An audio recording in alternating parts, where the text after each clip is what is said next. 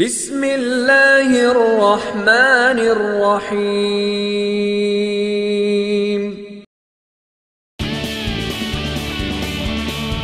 Fahim HD Media. Assalamu alaikum wa rahmatullahi wa barakatuh. Alhamdulillahi wahdahu la sharika lahu wa la nidda lahu. Wassalatu wassalamu ala man la nabiyya ba'da. Allazi yuhmadu hamdu hamdan ba'da hamdi wa alihi wa ashabihi وأهل بيته أجمعين وبعد فقد قال الله تعالى إن الله وملائكته يصلون على النبي يا أيها الذين صلوا عليه وسلموا تسليما اللهم صل ভলিউমটা কমান হয় মাওলানা মুহাম্মদ ওয়া আলা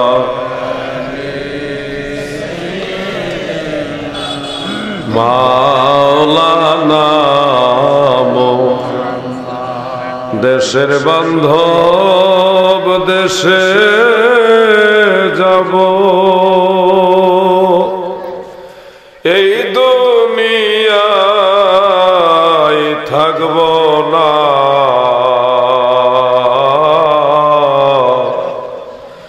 আইসি একা যাইব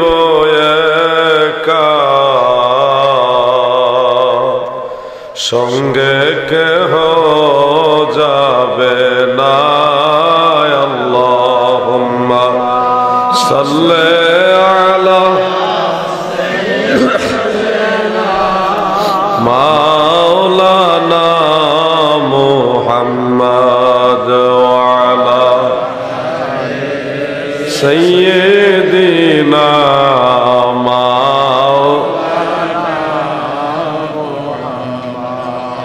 তোমার জন্যে সৃষ্টি হইল আসমান আর জমিন সকল সৃষ্টির মূলে আপনি রহমাতাল লিল আলামিন আল্লাহুম্মা সাল্লি আলা মাশাআল্লাহ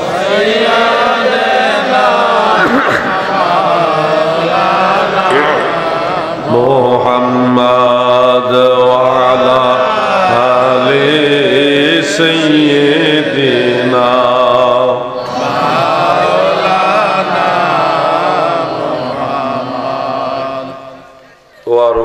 পূর্বপাড়া মোহাম্মদিয়া ছাত্র যুব সংগঠনের উদ্যোগে আয়োজিত 14তম বার্ষিক ইসলামী সুন্নি মহাসম্মেলনের সম্মানিত সভাপতি সাহেব পীরে কামেল হযরত মাওলানা শাহ সৈয়দ ফখরুল ইসলাম সিদ্দিকী সাহেব পীর সাহেব মাসিহাতা দরবার শরীফ, সম্মানিত সহসভাপতি দ্বয় পীরে কামেল আলহাজ হযরত মাওলানা ইলিয়াস পীর সাহেব খলিফা মাসিহাতা দরবার শরীফ, সম্মানিত সহসভাপতি হযরত মাওলানা মুফতি হামিদুল হক ওয়ারুকি পীর সাহেব খলিফা চতুরা দরবার শরীফ।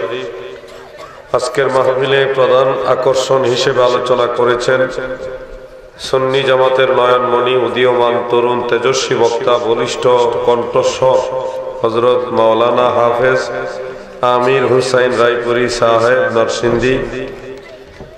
বিশেষ আকর্ষণ হযরত মাওলানা পীরজাদা মেরাজুল হক হামিদি ওয়ারুকি সাহেব, হযরত মাওলানা মুফতি আনোয়ার হুসাইন সাহেব, আমন্ত্রিত ওলামায়ে কেরাম মাওলানা আরিফুল হক সাহেব, মাওলানা মাহমুদুল হাসান সাহেব, মাওলানা আবু আবদুল্লাহ সাহেব, মাওলানা রহমতুল্লাহ সাহেব, মাওলানা আবুল ফায়েজ মোল্লা সাহেব, মাওলানা সেলিম মৃদা সাহেব, দিগার সুশিক্ষিত সমাজ, আজকের মাহফিলের যিনি প্রধান অতিথি জনাব মোহাম্মদ আলহাজ আব্দুল সালাম সাহেব, বিশিষ্ট ব্যবসায়ী, বিশেষ অতিথি ডাক্তার মোহাম্মদ মনির হোসেন সাহেব, বিসমিল্লাহ ফার্মেসি, শিবপুর, অন্যান্য আমন্ত্রিত অতিথিবৃন্দ, ওলামায়ে আহলে সুন্নাত, আমার দয়াল নবীজির উম্মতগণ, আউলিয়া কেরামের প্রেমিকগণ, সকল সুন্নি তরিকতপন্থী মুমিন মুসলমান ভাই এবং বোনদের প্রতি আমার আন্তরিক মুবারকবাদ। আপনাদের সবাইকে নিয়ে মহান স্রষ্টা রব্বুল ইজ্জাত আল্লাহ জাল্লা শানুহু আম্মা নওয়ালুহুর দরবারে শুকরিয়া জানাই যে মহান প্রভু আমাদেরকে জান্নাতের বাগানে আসার তৌফিক দিলেন। সে আল্লাহর দরবারে মহব্বতে অন্তর থেকে সবাই বলুন আলহামদুলিল্লাহ। আমাদের মতো ভাগ্যবান আসমানের নিচে জমিনের উপর আর কেউ নাই, কারণ আমরা আখিরি নবী, নবীদেরও নবী, রাসূলদেরও নবী, ফেরেশতাদেরও নবী, কুল কায়নাতের নবী, আরশ কুরসি লৌহ কলমের নবী। আল্লাহ বলতেছে আমার নবী, সুবহানাল্লাহ বলেন। সমস্ত নবীদের নবী, রাহমাতুল লিল আলামিন হুজুরে পুর নূর সাল্লাল্লাহু আলাইহি ওয়াসাল্লামের উম্মত আমরা হইতে পারলাম, এটা আমাদের জন্য অনেক বড় ভাগ্য। মহান আল্লাহ তাআলা নিজেই বলেন, লাকাদ মান্নাল্লাহু আলাল মুমিনিনা ইয বা'সা ফীহিম রাসূলাম মিন আনফুসিহিম। আল্লাহ বলেন, মানুষের মাঝ থেকেই আমি আমার রাসূলকে মুমিনদের কাছে প্রেরণ করে চরম পর্যায়ের ইহসান, সবচেয়ে বড় দয়া আমি রাসূলকে পাঠায়া করছি। সুবহানাল্লাহ। আমাদের নবীজির বিষয়টা আল্লাহ এত প্রাধান্য দিয়েছেন, পৃথিবীতে মানুষ পাঠাইবারও বহু আগে, যাকে বলা হয় রোজে আজল, সেখানে সমস্ত নবীদেরকে জমায়েত করে সেই মজলিসের প্রেসিডেন্ট, সভাপতি আল্লাহ নিজে হইলেন। সমস্ত নবীদেরকে আল্লাহ তাআলা শ্রোতা বানাইলেন, সভাপতিত্ব করলেন আল্লাহ, আর শ্রোতা বানাইলেন সমস্ত নবীদেরকে। আর সেই মজলিসের প্রধান অতিথি ছিলেন আপনার আমার নবী রাহমাতুল লিল আলামিন। সূরা আলে ইমরানের মধ্যে 81 নম্বর আয়াতে এই কথাটা আল্লাহ তাআলা উল্লেখ করেছেন, ওয়া ইজ আখাযাল্লাহু মিসাকান নাবিয়্যিনা লামা আতাইতুকুম মিন কিতাবিন ওয়া হিকমাতিন। নবী গো,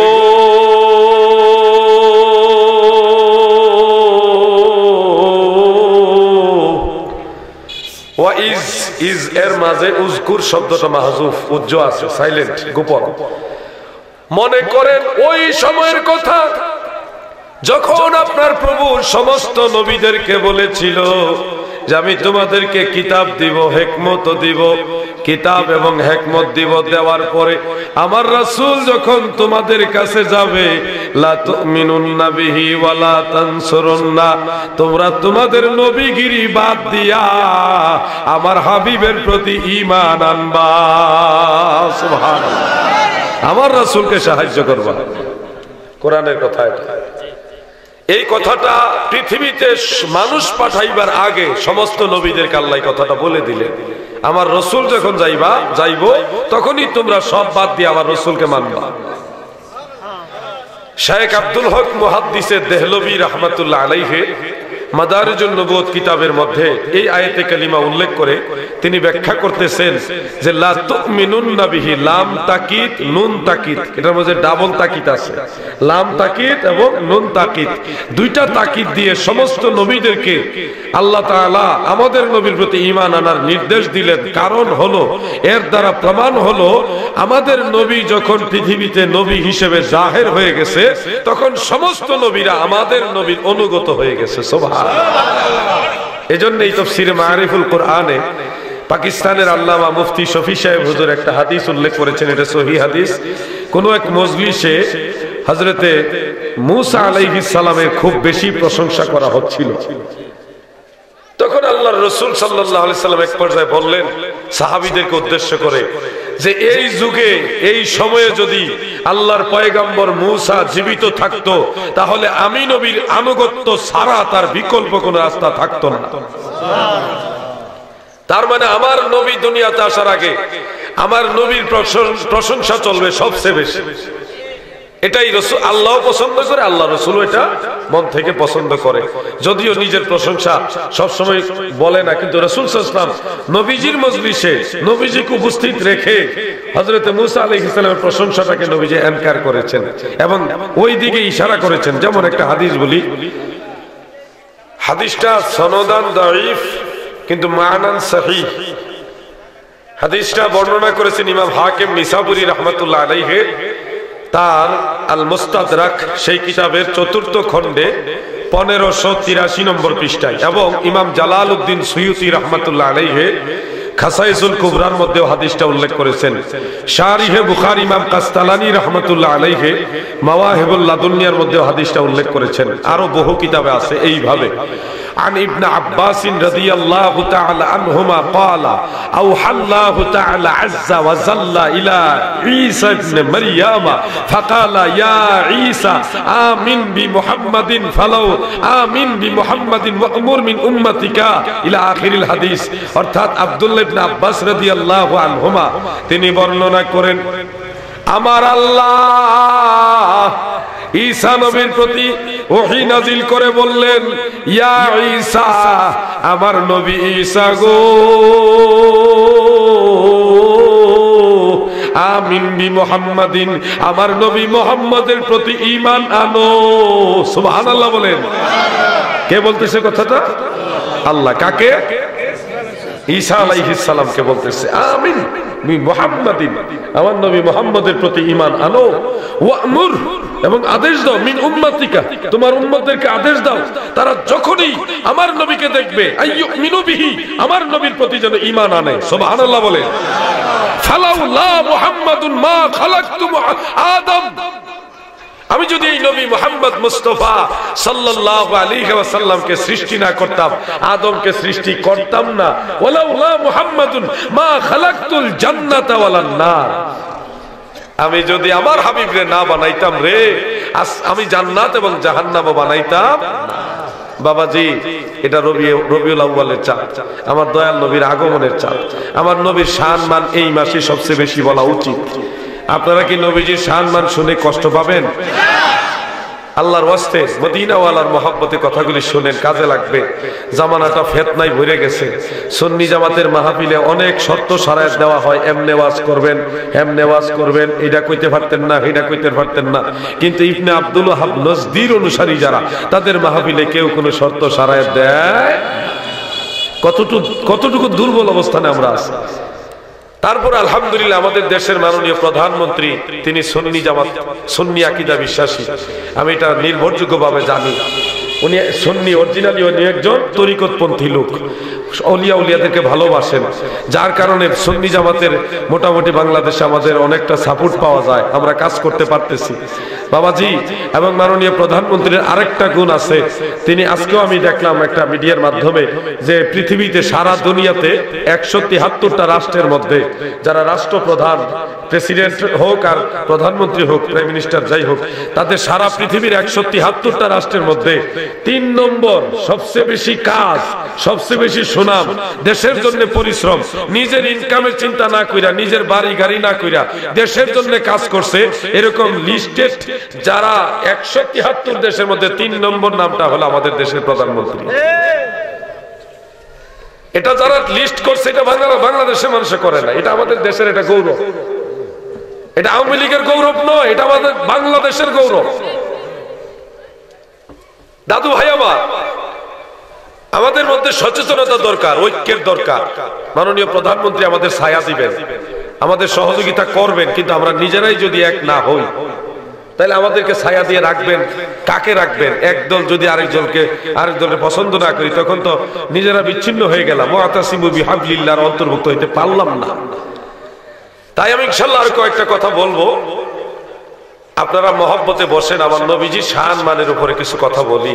দাদু গো, নবীজির শানে কোরআন শরীফের অনেকগুলি সূরা আছে, পুরা সূরাটাই আমার নবীর সম্পর্কে। এরকম সূরা দোহা, এই পুরা সূরাটাই আমার নবীর শান, সুবহানাল্লাহ বলেন।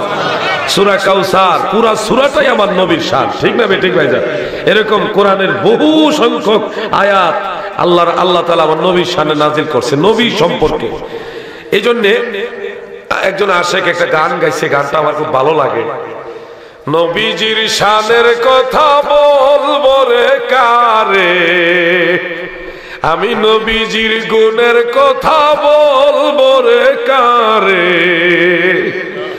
নবী কান্ডারি হইয়া যাবেন তরি মাইয়া, কান্ডারি হইয়া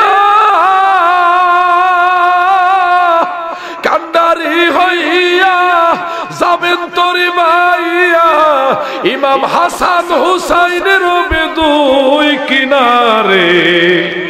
নবীজির শানের কথা বলবো রে কারে, আমার নবীজির গুণের কথা বলবো রে। এই জন্যে আল্লাহ রসুলের মহব্বতে আপনারা বসে যান, আল্লাহর হাবিবের মহব্বতে মাহফিলে চলে আসে। দরুদ শরীফ পড়েন আল্লাহুম্মা, মাশাআল্লাহ।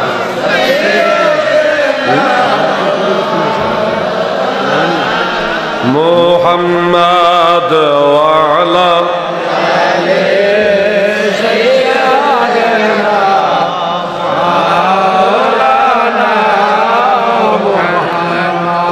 আমি নবীনগর প্রপারে কিছুদিন আগে আসছিলাম, সেখানে দুই একটা কথা বলছিলাম।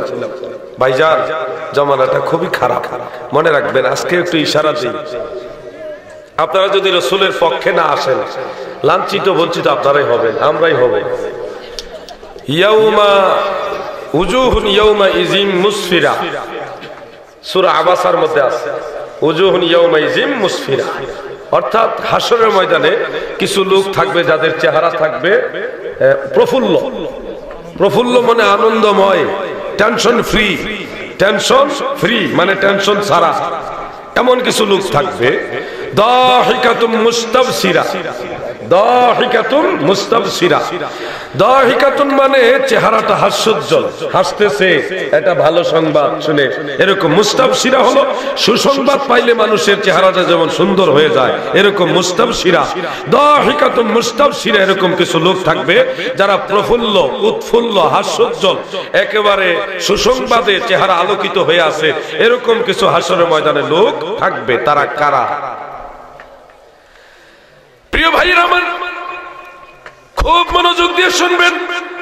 হাসরের ময়দানে যাদের কোনো চিন্তা থাকবে না, যাদের কোনো টেনশন থাকবে না, ইয়াউমা লা ইয়ানফাউ মালু ওয়ালা বানুনা ইল্লা মান আতাল্লাহা বিকলবিন সালিম।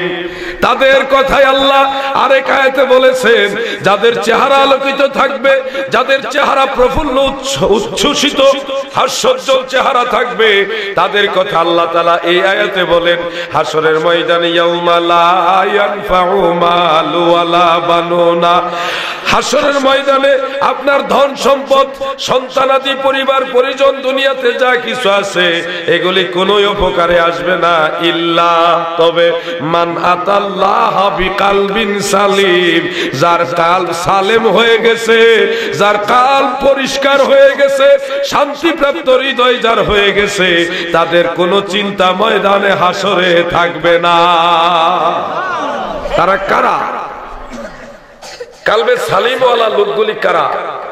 এই লোকগুলি কারা সেটাও আল্লাহ কোরআন কারীমে আরো অন্য আয়াতে ক্লিয়ার ভাবে বলেছেন। আপনারা অনেকে জানেন, আমাদের মসজিদের সম্মানিত ইমাম সাহেব বৃন্দগণ মাঝে মধ্যে সালাতে, নামাজের মধ্যে এই আয়াতগুলি তেলাওয়াত করেন। যেমন, ইয়া আইয়াতুহান নাফসুল মুতমাইন্না তুরজিই ইলা রাব্বিকি রাদিয়াতাম মারদিয়া। এখানে আল্লাহ তাআলা বলেন, শান্তিপ্রাপ্ত আত্মা কারা গো? অন্তর যার শান্তি হয়ে গেছে, এমন আত্মা যারা। ইয়া আইয়াতুহান নাফসুল মুতমাইন্না, নফসে মুতমাইন্না যারা, তাদেরকে ডাকলেন ইরজিই ইলা রাব্বিকি রাদিয়াতাম মারদিয়া, তোমরা সন্তুষ্ট চিত্তে রবের দিকে প্রত্যাবর্তন করো, আমি আল্লাহর দিকে আসো। সন্তুষ্টি চিত্তে আমার দিকে আসো। কেমন সন্তুষ্টি? এই সন্তুষ্টিটা কিরকম হবে? সহিহ বুখারী দেওবন্দি নুসখা থেকে ছাপানো দ্বিতীয় খণ্ড 963 নম্বর পৃষ্ঠায় হযরতে আবু হুরায়রা রাদিয়াল্লাহু তাআলা আনহু থেকে হাদিসে কুদসি বর্ণিত আল্লাহ রাসূলের মাধ্যমে, সেখানে আল্লাহ তাআলা সন্তুষ্টি চিত্ত কিভাবে হবে বা সন্তুষ্ট চিত্তে কিভাবে আল্লাহর দিকে অগ্রসর হবে সেই কথাটা স্পষ্ট করেছেন আরো এইভাবে যে লা ইয়াজালুল আবদু ইয়াতাকাররাবু বিন নওয়াফিল হাত্তা উহিব্বাহু, আমার বান্দা বেশি বেশি নফল বন্দেগী করবে, নফল বন্দেগী করতে করতে আমার দিকে আসবে, আমি তাকে হাত্তা উহিব্বাহু, আমি তাকে ভালোবাসবো। সুবহানাল্লাহ।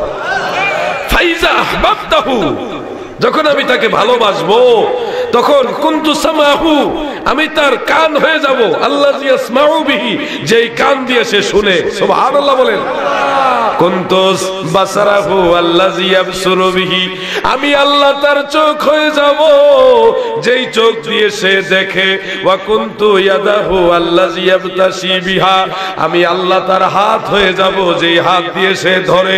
ওয়া কুনতু রিজলাহু আল্লাযী ইয়ামশা বিহা, আমি আল্লাহ তার পা হয়ে যাব গো, যে পা দিয়ে সে পদচারণা করে।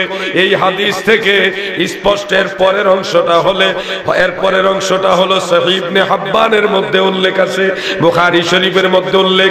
ওয়া ইনসালানি, যদি সে আমার কাছে কিছু চায়, ইন শর্ত, ইন সালানি, যদি আমার কাছে সে কিছু চায়, লাউতিয়ান্নাহু, অবশ্যই চাওয়ার সাথে সাথে আমি দান করে দেই।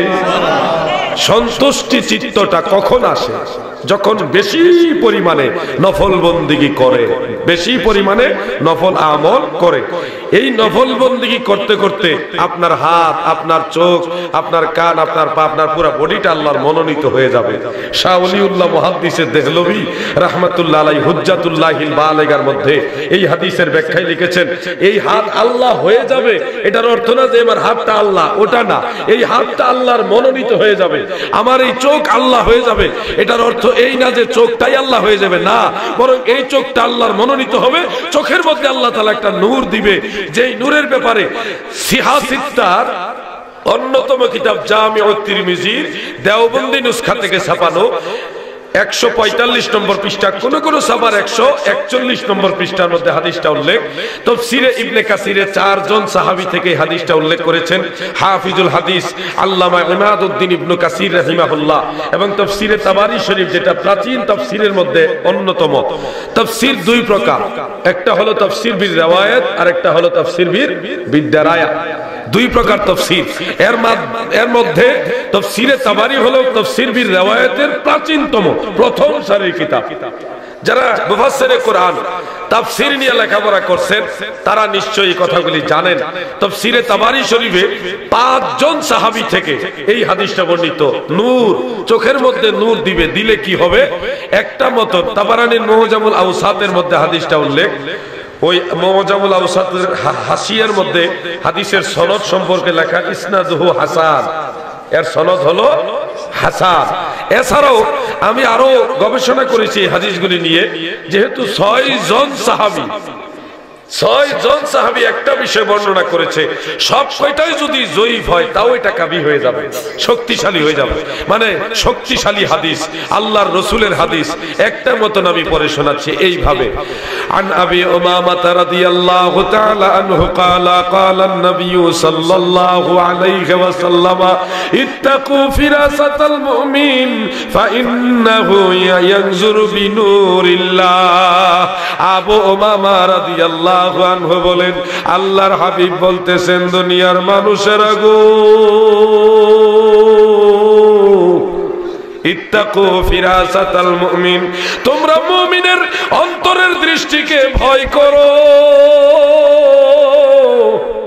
ফাইন্নাহু, নিশ্চয় সে, ইয়ানজুরু, নজর করে দেখে, বিনুরিল্লাহ, আল্লাহর নূর দ্বারা। সুবহানাল্লাহ বলেন। আল্লাহর নূর দ্বারা দেখে। আর নূরটা থাকে কোথায়? চোখে। বলেন কোথায় থাকে? নূরটা চোখে থাকে কেন? ওই যে নফল বন্দেগী করতে করতে আল্লাহওয়ালা হয়ে গেছে, মদিনাওয়ালা হয়ে গেছে, মদিনাওয়ালার প্রেমিক হয়ে গেছে। তাই আমার পীর কেবলা জান আমার খাজাও বলতেন, আল্লাহ তোমায় ভালোবাসে, আল্লাহ তোমায় ভালোবাসে, তুমি তারে ভইল না। দমে দমে ডাকো তারে, দমে দমে ডাকো তারে, একদম ভইল না।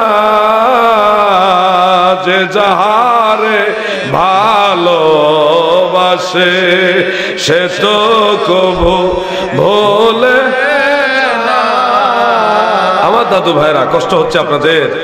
তাহলে আমরা হাদিস এবং কোরআনের আলোকে যে বিষয়টা জানলাম যে আল্লাহ তাআলার রেজামন্দি হাসিল যারা করবে, আল্লাহ সন্তুষ্টি অর্জন যারা করবে, তাদের কালব সালিম হবে, নফসে মুতমাইন্নার স্তরে যাবে, এমনকি আল্লাহ তাআলার দিকে সন্তুষ্টি চিত্তে আল্লাহর দিকে ধাবমান হবে, আল্লাহর নৈকট্য অর্জন করবে।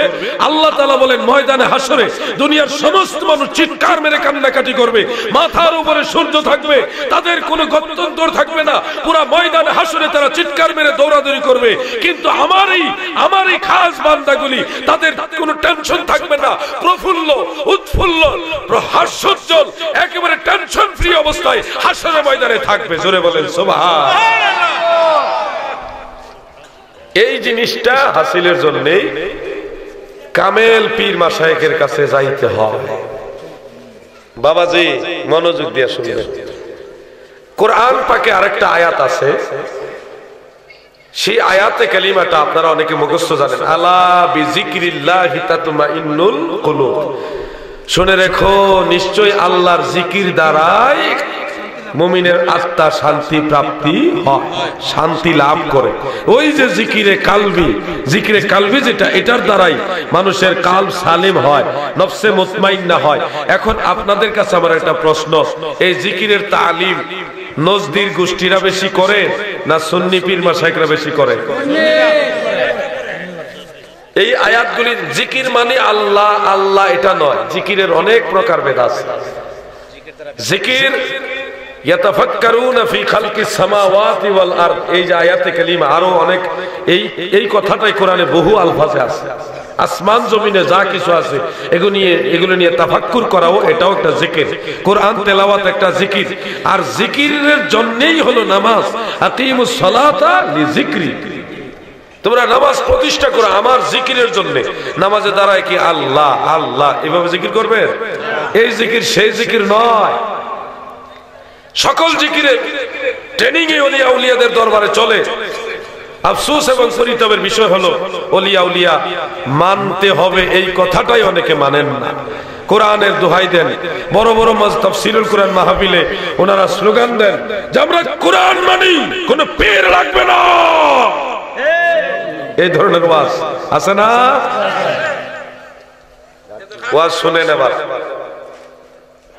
এটা আমার পুরান ওয়াজ, তারপর আমি বলি, কারণ এই এলাকাটা এটা আমার জন্য নতুন। পাশে হয়তো কোনোদিন একবার আসছিলাম, প্রপারে আসছি, এদিকে আসি না। যে রাস্তা ভাই, খুব মনোযোগ। সূরা আরাফের ৩ নম্বর আয়াত আল্লাহ তাআলা বলেন, যারা পারেন তিলাওয়াত করেন, বিসমিল্লাহির রহমানির রাহিম। দুর্বল হয়ে গেছেন আপনারা, পড়েন না, মহব্বতে পড়েন। বিসমিল্লাহির রহমানির রাহিম। ইত্তাবিউ মা উনজিলা ইলাইকুম মির রাব্বিকুম ওয়া লা তাত্তাবিউ মিন দুনিহি আউলিয়া ইলা আখির। আমার আল্লাহ বলেন ইত্তাবিউ, তোমরা অনুসরণ করো মা উনজিলা ইলাইকুম মির রাব্বিকুম, তোমাদের রবের কাছ থেকে তোমাদের কাছে যা নাজিল হয়েছে তার অনুসরণ করো। ওয়ালা তাত্তাবিউ, আর অনুসরণ কইরো না মিন দুনিহি আউলিয়া, আল্লাহ ব্যতীত, আল্লাহকে ছেড়ে কোনো অলিয়া উলিয়ার অনুসরণ কইরো না। এই হলে গিট্টুটা কোরআনের আয়াত, তো সূরা আরাফের 3 নম্বর আয়াত। বাবাজি একটু মনোযোগ, তাইলে কি আসলে আউলিয়ার অনুসরণ করা যাইব না? কোরআন যদি বলে তোমরা আউলিয়ার অনুসরণ কইরো না, তাহলে তো টেনশনের বিষয়। কোরআনের মধ্যে আয়াত, এটা তো বুঝতে হবে আমাদেরকে। মনে রাখবেন, এই আউলিয়া সেই আউলিয়া না। আউলিয়া দুই রকম আছে, একটা হলো ওয়াল্লাযিনা কাফারু আউলিয়াউহুমুত তাগুত, যারা কুফরি করে কাফের তাদের আউলিয়া হলো তাগুত, শয়তান। এই আউলিয়া হইল মিন দুনিহি আউলিয়া, আল্লাহ বাদ দিয়া ওই দেব দেবী মূর্তি শয়তান তাগুতকে আউলিয়া মানা, এই আউলিয়া হলো সেই আউলিয়া। আর আমরা যে আউলিয়ার কথা বলি সেই আউলিয়ার কথা সূরা ইউনূসের ৬২ নম্বর আয়াত আল্লাহ তাআলা ক্লিয়ার করে বলে দিয়েছেন, আলা ইন্না আউলিয়া আল্লাহি লা খাউফুন আলাইহিম ওয়ালা হুম ইয়াহজানুন। আল্লাহ তাআলা বলেন, সাবধান, নিশ্চয়ই আমি আল্লাহর আউলিয়াদের কোনো ভয় নাই আর তাদের কোনো চিন্তার কারণ নাই। ভয়ও নাই, চিন্তাও নাই। ভয়ও নাই কার? ভয়ও নাই, চিন্তাও নাই কার? এটা হলো আউলিয়া আল্লাহ। আর সূরা আরাফেরটা হলো শুধু আউলিয়া, আর এটা হলো আউলিয়া আল্লাহ, আল্লাহর আউলিয়া। তাহলে বোঝা গেল সব আউলিয়া ওই আউলিয়া আল্লাহ নয়। অনেক আউলিয়া আছে এগুলি শয়তানের আউলিয়া, আল্লাহর সাথে যার সম্পর্ক নাই। আরেক শ্রেণীর আউলিয়া আছে, এরা হলো আল্লাহর আউলিয়া। আমরা কার আউলিয়া মানি? জোরে বলেন, কার আউলিয়া মানি? এই আল্লাহু আকবার, ইয়া রাসূলুল্লাহ, ইয়া রাসূলুল্লাহ। এইখানে এসে কিচ্ছুটা লাগে না, বুঝা ওলির কোন পাওয়ার নাই। তুই পাওয়ারের কি জানোস?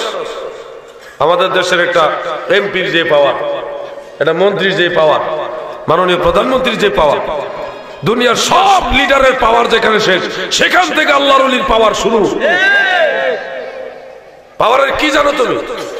গুড়ার ডিম জানো? আল্লাহর ওলিদের পাওয়ার নাই। কয় কি?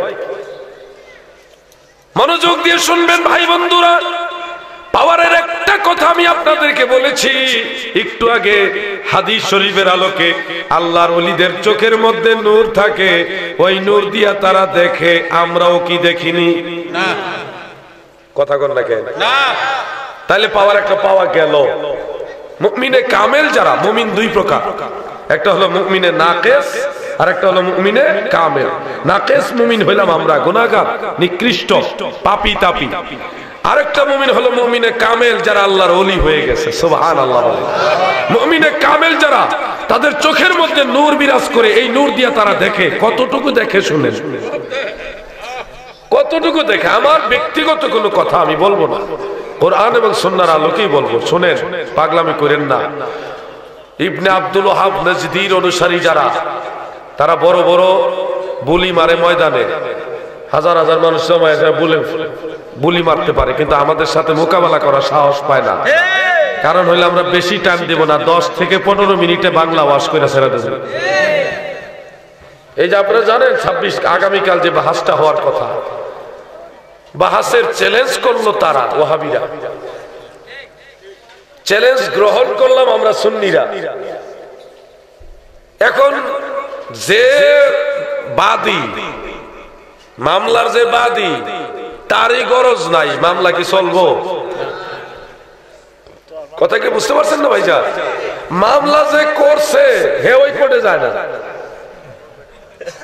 এখন আসামি তো জামিন পেতে সহজ হয়ে যাব, তাই না? এরা বাহাসের চ্যালেঞ্জ দিয়া মাশাআল্লাহ আমরা তাদেরকে মোবাইলে বহু চেষ্টা করলাম যোগাযোগ করার, যোগাযোগ হইল, বিরক্তি অনুভব করলো তারা। হ্যাঁ, চ্যালেঞ্জ করছে তারা, আবার বিরক্ত হয় তারা।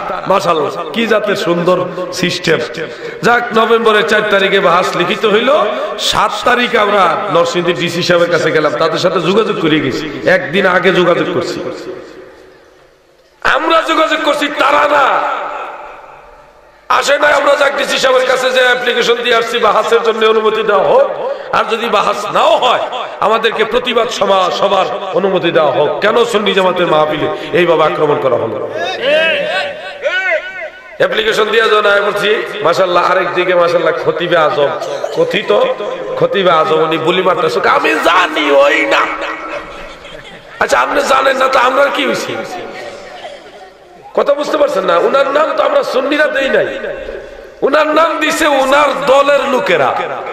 বাহাসের মুবাহিস হিসেবে উনার নাম 1 নম্বরে দিছে উনার দলের লোকেরা। যদি উনি না জানে, এটা কি সুন্নিরার দুর্বলতা? আমি জানি ওই না, মিথ্যাবাদীর দলের আমার নাম প্রচার করে। তাহলে মিথ্যাবাদী কি সুন্নিরা না ওয়াহাবিরা? প্রিয় ভাইরা আমার, আবার বলে যারা চ্যালেঞ্জ করে তারা হইল ক্যাম্বেসার। তো চ্যালেঞ্জ তো সুন্নিরা করে নাই, চ্যালেঞ্জ করছে ওয়াহাবিরা। তাহলে ক্যাম্বেসার কারা? কথাগুলি খেয়াল করবেন ভাইজান। আমি ওনার প্রতি আক্রোশ মিটাইবার জন্য কথা বলছি না, সুন্নি জামাতের পক্ষে কথা বলছি আমি। কারণ এই কথাগুলি নিরপেক্ষ। উনি যদি মনে করে বা আপনারা কেউ যদি মনে করেন যে আপনাদের বিরুদ্ধে বলছি, না, আহলে সুন্নাত ওয়াল জামাতের যেটা সব হক কথাটা বলতে হবে। আরেকজনে লম্বা লম্বা বলি মারতেছে, একটা বার ভুলেও বললো না যে আমরা বাহাসে যাব, যদি পারমিশন পাই, পারমিশন পাইলে যাব, এই কথাটা বলতে চায় না। তার মানে কি? দুর্বলতা কোন জায়গায়? আমরা সুন্নি জামাতের সবাই রেডি। নাম যখন লেখছে তখন তো আমাদের সাথে যোগাযোগ করে নাই, পরে জানাইছে। বিষয়টা এরকমই হয় সাধারণত। নাম লেখছে বাহাস স্টাম্পে মোবাইল হিসেবে মুখ থাকবে, বিচারক হিসেবে থাকবে, পরবর্তীতে আমাদের জানাইছে। কই, আমরা তো বললাম না, আমরা জানছিলাম না, এখন জানছি, এই সেই। এত কথা তো আমরা বললাম না। কেন বলি নাই? আমাদের বস্তার মালের মধ্যে ভেজাল নাই, আমরা কোনো ভেজাল দল করি না। আমরা যারা সুন্নি আমরা হইতে পারি, কিন্তু আমাদের দল সুন্নি জামাত, এটা আমার নবীর দল। নবীর দলের জন্য মাঠে নামবো, কোনো ভয়ের কারণ নাই। ঠিক না বেটে?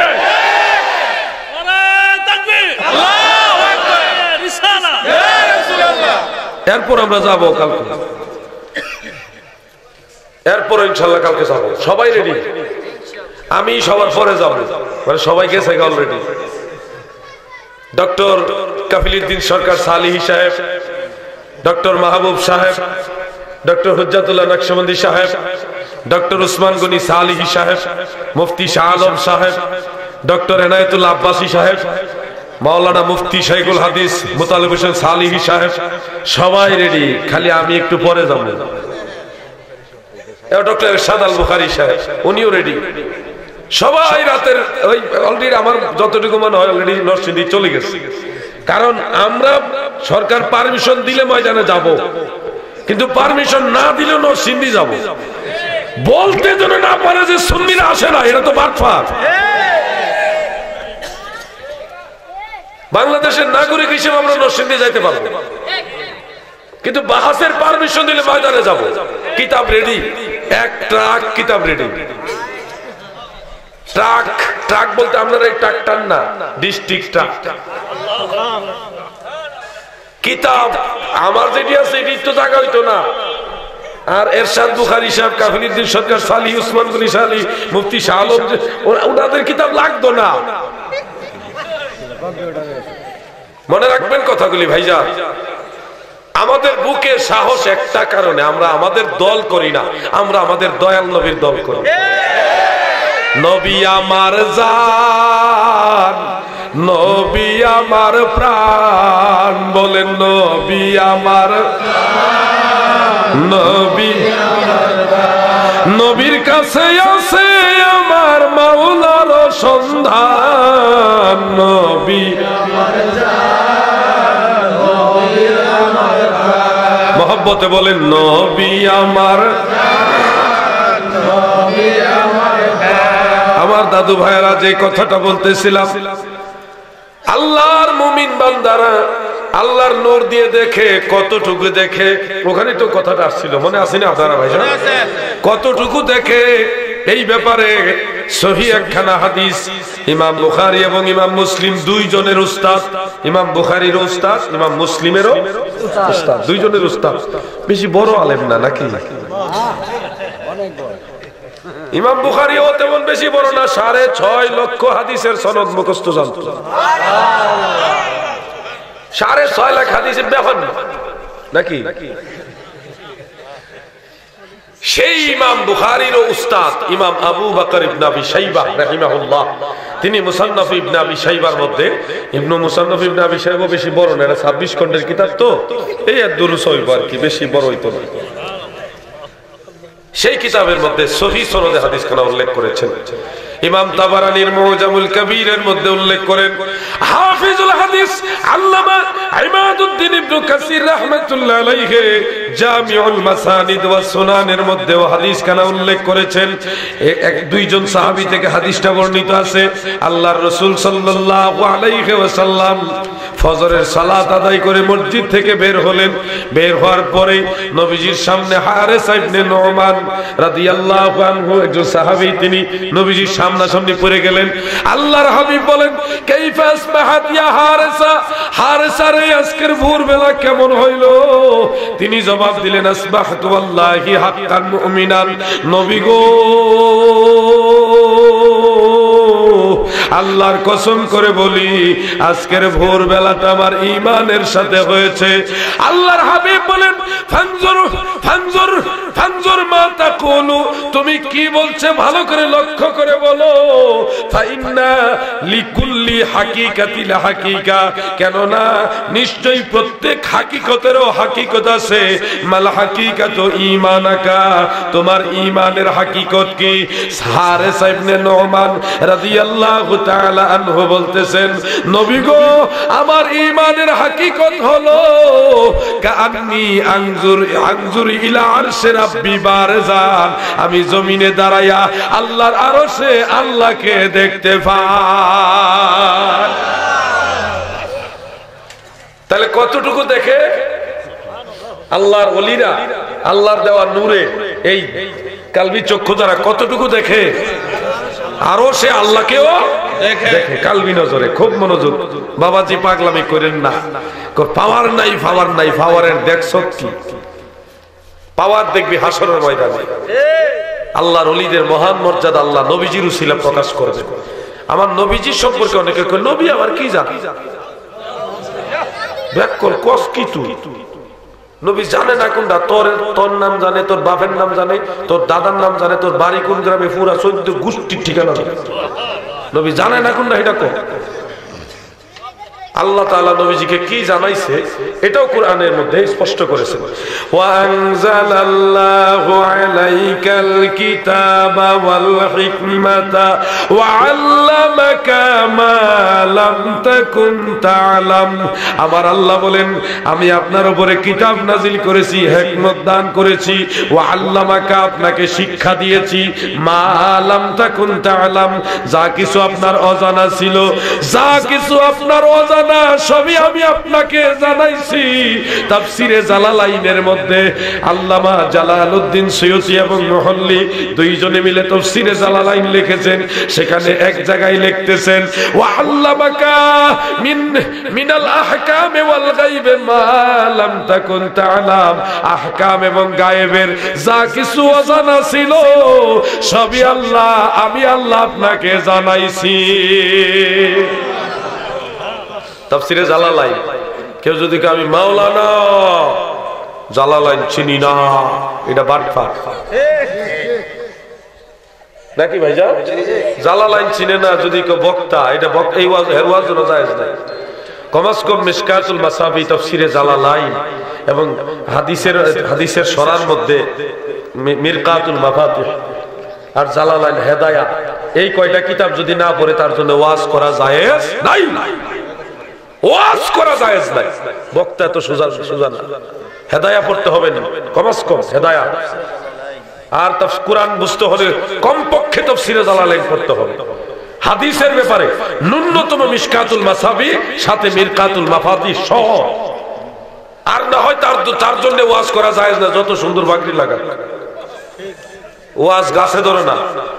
এই যে এতক্ষণ যতগুলি কথা বললাম, একটা কথা কোরআন হাদিসের বাইরে বলছি? আমরাও আমাদের উস্তাদ যারা, তাদের মতো আলেম আমরা হইতে পারি নাই, হইতে পারবো কিনা জানি না, তবে তাদের সাথে থাকছি, তাদের খেদমত করছি। আরে মিয়া ভাই, আগের দিনের উস্তাদের খেদমত আর এখনের উস্তাদের ফাত্তাই দেন। ছাত্রর ব্যাগ লিয়ে দৌড়ন লাগে, উস্তাদ পড়াতায় ক্লাস হয়। আর আগের যুগে আমরা যা করেছি, আমাদের সিনিয়র যারা, তারা উস্তাদে পান খাইছে, পানের যে এই সিবানের সুপারিটা শেষে এটা ফালাইতে শেষে টান দেখাই লিছি আমরা। এটা হলো মহব্বতের বিষয়, শরীয়তের বিষয় না। শরীয়তের মাসালা, মহব্বতের মাসালা সব জায়গা মিলাইও না। কাপড়ের মধ্যে কাদা লাগলে এই কাদা সহ নামাজ পড়া যায়, যেটা শরীয়তের মাসালা। কিন্তু কাদাটা আমি নখ দিয়ে খুঁটা ফালাইয়া তারপরে নামাজ পড়লে এটা আমার তাকওয়া। মাসালাও ঠিক আছে, তাকওয়াও ঠিক আছে, মহব্বতও আছে। বাবাজি পাগলামি করিস না, বহু জিনিস আছে আমরা জানি না, শুধু পাগলামি করতেছি। প্রিয় ভাইয়ের আমার, আমি একটা সূরার একটা অংশ আপনাদেরকে পড়ে শোনাবো। আপনারা আশা করি সবাই জানেন সূরা ফিল, জানেননি? যুবকরা, এই ছেলে ফেলে তোমরা পড়নি কোরআন শরীফ পড়নি, বক্তব্য যাইবা, পড়বা, মসজিদে যাইবা। এখন তো মাশাআল্লাহ সকাল 8টা থেকে না 7টা থেকে স্কুল শুরু, যার কারণে সকালবেলায় বক্তব্যের পড়াটা একটু অনেকেরই ব্যাঘাত ঘটে। তারপরও কোরআন পড়তে হবে। যেই ঘরে কোরআন তেলাওয়াত নাই, ওই ঘরটা মরা, ওই ঘরটার মধ্যে আল্লাহর রহমত থাকে না। মহিলারা তো এখন ডিজিটাল হয়ে গেছে, ওনারা কোরআন তেলাওয়াত করেই না, ইল্লা মাশাআল্লাহ। কিছু মহিলা মা বোন ব্যতীত কোরআন তেলাওয়াত এখন পাওয়াই যায় না। কোরআন নাই, আর ওয়াহাবিরা দূর থেকে ফতোয়া দেয় কোরআন খতম করা বেদাত। আশ্চর্য! কোরআন খতম বলতে কিছু নাই, কোরআন তেলাওয়াত আছে, কোরআন খতম নাই। এই সুযোগ তো পাইছে পাবলিকে, খতম যেহেতু নাই, তাহলে আগের মতো তেলাওয়াতও নাই, বন্ধ হয়ে যেতেছে। মাহে রমজান শরীফে আগে, এই মিয়া ভাই, যুবক ভাইরা, আপনারা তো কোরআন শরীফ তেলাওয়াত রোজার মাসে অন্তত একবার কোরআন খতম করতেন না? এখন করেননি, আগের মতো নাই, ঢিল পড়ে গেছে। অথচ ইমাম নববী রাহিমাহুল্লাহ আল আযকার কিতাবের মধ্যে সহিহ হাদিস উল্লেখ করেছেন। হযরত আনাস ইবনে মালিক রাদিয়াল্লাহু আনহু এবং হযরত মুজাহিদ রাহমাতুল্লাহ আলাইহি সহ কয়েকজন তাবিঈর আমল সেখানে উল্লেখ করেন। ইজা খাতামাল কোরআন, যখন কোরআন খতম করতেন হযরত আনাস রাদিয়াল্লাহু আনহু, জামা আহলিহি, তিনি তার পরিবারের লোকগুলোকে একত্রিত করতেন, জামা আহলিহি, এবং ওয়াদা, কোরআন খতম করার পরে সবাইরে একসাথে করে ওয়াদা, তিনি দোয়া করতেন। সুবহানাল্লাহ বলেন। তাহলে কোরআন খতমও আছে, কোরআন খতমের পরে দোয়াও আছে। কৌশলে এই নজদির গোষ্ঠীরা আমাদের সমাজ থেকে আমল নষ্ট করতেছে, কৌশলে সহিহ হাদিসের দোহাই দেয়, কোরআনের দোহাই দেয়, দিয়া আমল নষ্ট করতেছে। আসলে কোরআন হাদিসে কি আমলের বিরোধী? কোরআন হাদিস কি আমলের বিরোধী? বরং আমল প্রমাণিত হয় কোরআন হাদিস থেকে। অনেক কিছু বন্ধ করে দেওয়া হচ্ছে। আপনাদেরকে বলি, সূরা ফিল আমার জানা মতে 5 জন পাওয়া যাবে কিনা সন্দেহ আছে যে যারা সূরা ফিল পারে না, থাকতেও পারে, আবার বলা যায় না, গ্যারান্টি দিতে গেলে আমার ঝামেলা। যারা পারেন একটা আয়াত আমার সাথে তেলাওয়াত করেন, বিসমিল্লাহির রাহমানির আলম তারা কাইফা ফাআলা রাব্বুকা বিআসহাবিল ফিল। এই আয়াতটা তো পারেন, আরে না পারেন, ইমাম সাহেব পড়ছে, শুনছেন না? বাংলা তরজমা খুলেন। আমার আল্লাহ নবীজিকে উদ্দেশ্য করে বলতেছেন, আলম তারা, ওগো নবী আপনি কি দেখেননি? সুবহানাল্লাহ বলেন।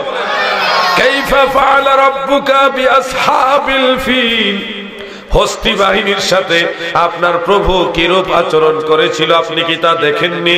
হস্তি বাহিনী মানে কি? আব্রাহা বাদশার প্রেরিত বাহিনী, বড় বড় হাতি দিয়া কাবা ঘর ভেঙে ফেলার জন্য একটা বাহিনী বানাইছিল। অর্থাৎ আব্রাহাম একটা ইয়ে বানাইছিল, গির্জা, অনেক অত্যাধুনিক ভাবে। কারণ মানুষ যেন কাবা ঘরে না যায়, হজের সময় কাবা ঘরে না যায় ওই গির্জার মধ্যে গেলে তার এলাকার ব্যবসা বাণিজ্য ভালো হবে, ওই নিয়তে গির্জা বানাইছে। কিন্তু এত সুন্দর গির্জা বানাইছে, তাও মানুষ ওখানে যায় না।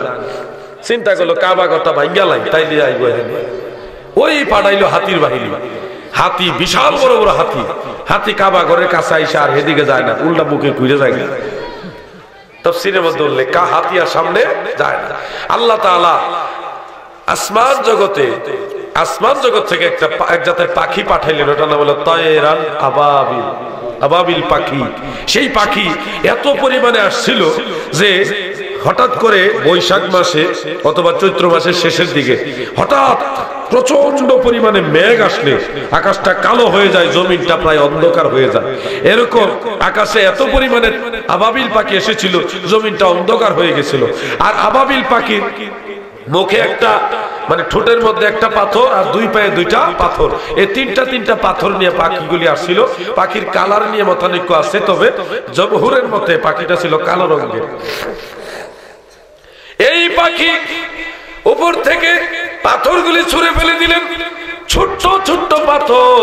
একটা পাথর যার মাথার উপরে পড়ছে, মোমের মতো যেমন আগুন দিলে মোম গইলা যায়, ওই পাথর যার মাথার উপরে পড়ছে অটোমেটিক গলতে গলতে মুহূর্তের মধ্যে মাটির সাথে মিশে গেছে। এত মারাত্মক পাথর ছিল, একেবারে গইলা পুরা বডিটা মাটির সাথে মুহূর্তের মধ্যে ফিনিশ হয়ে গেছে। এই পাথর দিয়ে পাঠাইছে আল্লাহ তাআলা আবাবিল পাখি। এই ধ্বংসের ঘটনাটা বা কাবাগর রক্ষার এই ঘটনাটা, হস্তি বাহিনীর এই ঘটনাটা পৃথিবীতে ঘটেছিল আমাদের নবী দুনিয়াতে আসার 50 দিন, মতান্তরে 40 দিন কম বেশ আছে। এক কথায় রাসূলের দুনিয়াতে আগমনের আগের ঘটনা। কিন্তু আল্লাহ তাআলা বলতেছেন, আলাম তারা কাইফা ফাআলা রাব্বুকা বিআসহাবিল ফিল। ওগো নবী, আপনি কি দেখেননি হস্তি বাহিনীর সাথে আপনার প্রভু কিরূপ ব্যবহার করেছিল? আপনি কি তা দেখেননি? তার মানে দুনিয়াতে ঘটনা যে ঘটেছে, নবীজি দুনিয়াতে আসার আগেও এই ঘটনা যে ঘটেছে আল্লাহর হাবিব দেখেছেন। সুবহানাল্লাহ। বিষয়টা আলাম তাআলাম অনেকে তাফসীর করেছেন, কিন্তু তাফসীরে তাবারী শরীফ জালালাইনে আলাম তাআলাম লেখছেন, কিন্তু তাফসীরে তাবারী শরীফের মধ্যে লিখেছেন আলাম তানজুর বিআইনি কলবিকা, আলাম তানজুর বিআইনি কলবিকা, আলাম তানজুর বিআইনি কলবিকা।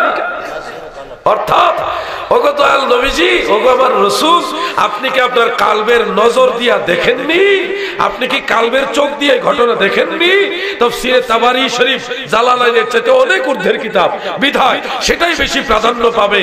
অর্থাৎ আল্লাহ বলতেছেন আমার নবী, নবীজির কালবের যে নজর, সেই নজর দিয়া আব্রাহার ঘটনাও দেখেছে। সুবহানাল্লাহ।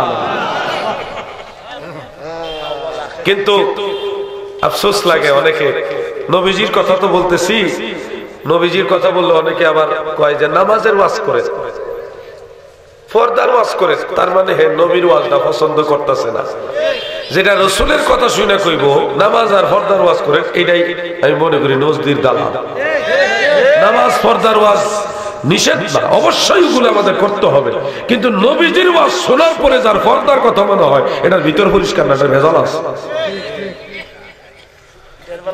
ভাই বন্ধুরা আমার, আমাদেরকে অনেকে কয় নবী মানি না, নূর, এটা কি কবরে জিগাই বলি? আচ্ছা, নবীজি নূরের তৈরি আমরা আলোচনা করলে অনেকে কথাটা করে কবরে কি জিগাইব? আচ্ছা, নবীজি নূরের তৈরি, এটা না হয় কবরে জিগাইব না। নবীজি মাটির তৈরি, এইটা কি কবরে জিগাইব? তাহলে তারা মাহফিলে ঘুরে গেলে এমনি এমনি নবীরে মাটির তৈরি বানাইতো সাইকেল লেগে। তারা নবীরে মাটির তৈরি করলে আমরা কি চুপ করে বসে থাকবো না? তোরাও কইস না মাটির তৈরি, তোরা নবীরে, নবীজির সাহসান নিয়ে ছেলেমেনি খেলবি আর আমরা চুপচাপ বসে থাকবো, এটা কি হয় নাকি? কত নরম পাইছে রে ভাই বন্ধুরা আমার। অনেক লম্বা আলোচনা হয়ে যাচ্ছে মনে হয়, আবার বোঝেনি তো আগামীকালের বিষয়টা একটু গুরুত্বপূর্ণ বিষয়। আমি এই মাহফিলের ইন্তজামিয়া কমিটির যুবক যারা আছে তাদেরকে বলছি যে ভাই, কারো ভাই বলছি, কারো বাবা বলছি যে আমার যেমন একটু আগে আগে ছেড়ে দিও, নাইলে হেদিকে আমার সমস্যা, এমনি আমি পিছিয়ে ঘুরে গেছি, তো যাইতে হবে। তারপরও আমি যদি আর সামান্য একটু কথা বলি আপনার কি বেশি কষ্ট হইব? আমি আরো একটু ইনশাল্লাহ কথা বলবো। তো দুরূদ শরীফ পড়েন। আল্লাহুম্মা সাল্লি আলা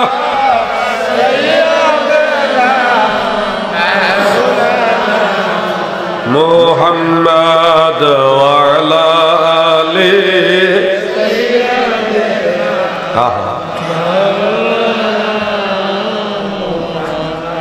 তোমাকে পাইলো যারা অনবী ধন্য তাদের জীবনে ভয় নাই তাদের কোনো কালে, ভয় নাই তাদের মরণে। আল্লাহুম্মা সাল্লি মাশাআল্লাহ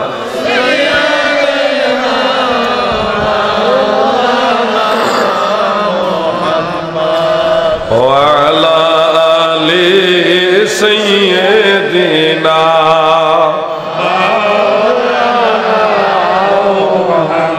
আমার ভাইরা, বন্ধুরা, আমার দাদু ভাইরা, আমার এই মাহে রবিউল আউয়ালে আপনাদেরকে আরেকটা বিষয় স্মরণ করায় দেই। যারা বলে নবী দেখে না, আমি তাদেরকে স্মরণ করায় দেই, ভাই পাগলামি করিস না, আমার নবী দেখে। এই কারণেই নবীকে আল্লাহ শাহিদ বানাইছে। শাহিদ মানে কি? জোরে কর, শাহিদ মানে কি? সাক্ষী। ইন্না আরসালনাকা শাহিদা ওয়া ইয়াকুনা রাসূলু আলাইকুম শাহিদা। সমস্ত মানুষের জন্য আমার নবীজি শাহিদ। তাফসীরে কবিরের মধ্যে ইমাম ফখরুদ্দিন রাজি রাহিমাহুল্লাহ লেখেন, ইন্নাহু আলাইহিস সালাতু ওয়াস সালাম শাহিদুন আলাল খালক। গোটা সৃষ্টির উপরে আমার দয়াল নবীজি শাহিদ, সাক্ষী।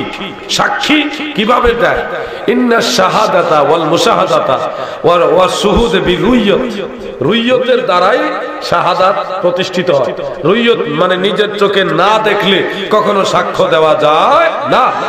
সাক্ষী এখানে আবার দুই রকম আছে, একটা হলো শুনা আর একটা হলো দেখা। তবে শুনে শুনে সাক্ষী ততক্ষণ পর্যন্ত গ্রহণযোগ্য হবে না যতক্ষণ না দেখনেওয়ালা সাক্ষী না পাওয়া যাবে। আমরা সবাই বলেছি আশহাদু, সাক্ষ্য দিলাম আল্লাহ ইলাহা ইল্লাল্লাহ, আল্লাহর ব্যাপারে যে আল্লাহ ছাড়া কোনো ইলাহ নাই, উপাস্য নাই, ওয়াহদাহু লা শারীকা লা, সাক্ষী দিছি। কিন্তু আল্লাহকে দেখে সাক্ষী দেই নাই। কেউ আমরা আল্লাহকে দেখি নাই, না দেখে সাক্ষী দিচ্ছি। এই সাক্ষী আর আমার নবীর সাক্ষী, এই দুই সাক্ষী একসাথে এক কাতারে চল হবে না। কারণ হলো আমাদের সাক্ষীর মূল ভিত্তি, ফাউন্ডেশন হয় কোরআন আর না হয় আল্লাহর রাসূল। কিন্তু ঘুরে ঘুরে আপনি নবীজির কাছে যান, আল্লাহর রাসূল বলেন রাইতু রাব্বি আযজা ওয়া জাল্লা, আমি আমার রবকে নিজের চর্মচক্ষু দ্বারা দেখেছি। সুবহানাল্লাহ। ওই যে আমাদের সাক্ষ্যটা অ্যাকসেপ্টেবল হয়েছে নবীজির সাক্ষ্যের উপর নির্ভর করে। আমার নবীর দেখাটা মুফাসসিরিনে কেরাম দুটাই আনছে, বিআইনে কলব মানে কালবের চোখ দ্বারাও নবীজি আল্লাহকে দেখছে, এবং আইনে বাসার যেটা একেবারে চর্মচক্ষু দ্বারাও আমার নবীজি আল্লাহকে দেখছে। দুই ভাবেই দেখছে। হযরত ইবনে আব্বাস রাদিয়াল্লাহু আনহুমা তিনি এই কথাটা স্পষ্ট করে দিয়েছেন। তাফসীরে রুহুল বয়ানে এই হাদিসটা উল্লেখ রয়েছে। আপনারা কাজী আইয়াজ রাহমাতুল্লাহ আলাইহির শিফা শরীফ যদি দেখেন, এটা তো সর্বজন মান্য একটা কিতাব। সেই কিতাবের মধ্যে ইবনে আব্বাস রাদিয়াল্লাহু আনহুমার এই মতটা আছে, আনাস ইবনে মালিক রাদিয়াল্লাহু আনহুর মতটাও আছে। তাহলে আমাদের নবী আল্লাহকে দেখেছেন, নবীজির কথার উপরে আমরা আল্লাহকে সাক্ষ্য দেই। তাহলে নবীজি হলেন প্রত্যক্ষ সাক্ষী, আমরা হলাম পরোক্ষ সাক্ষী, ডাইরেক্ট আর ইনডিরেক্ট। দাদু কষ্ট হইতেছে নাকি আপনারা? আমাদের নবীর বিষয়টা আল্লাহ তাআলা সব দিকে হাইলাইট করেছে।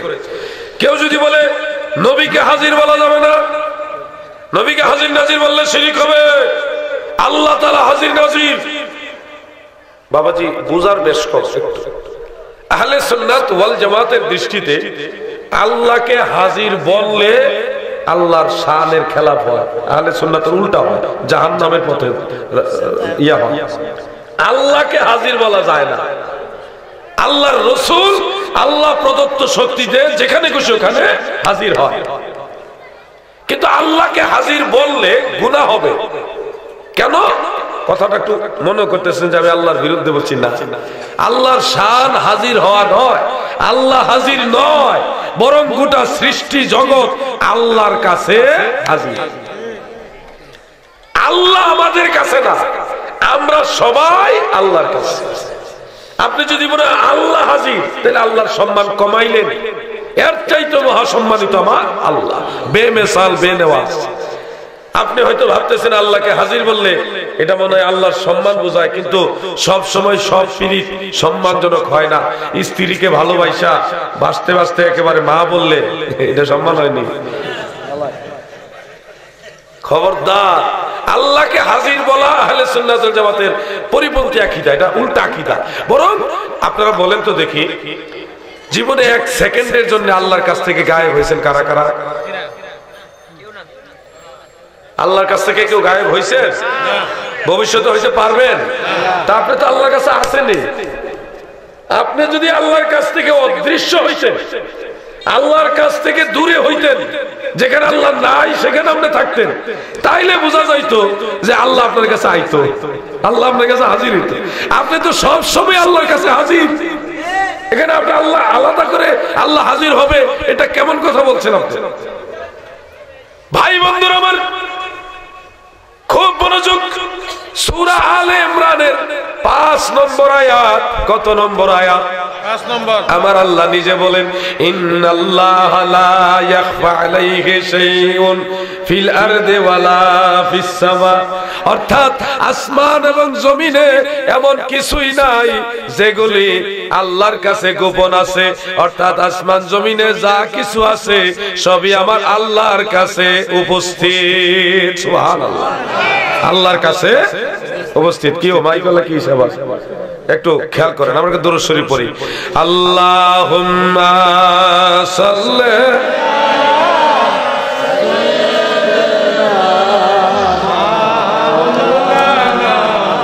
মুহাম্মাদ ওয়া আলা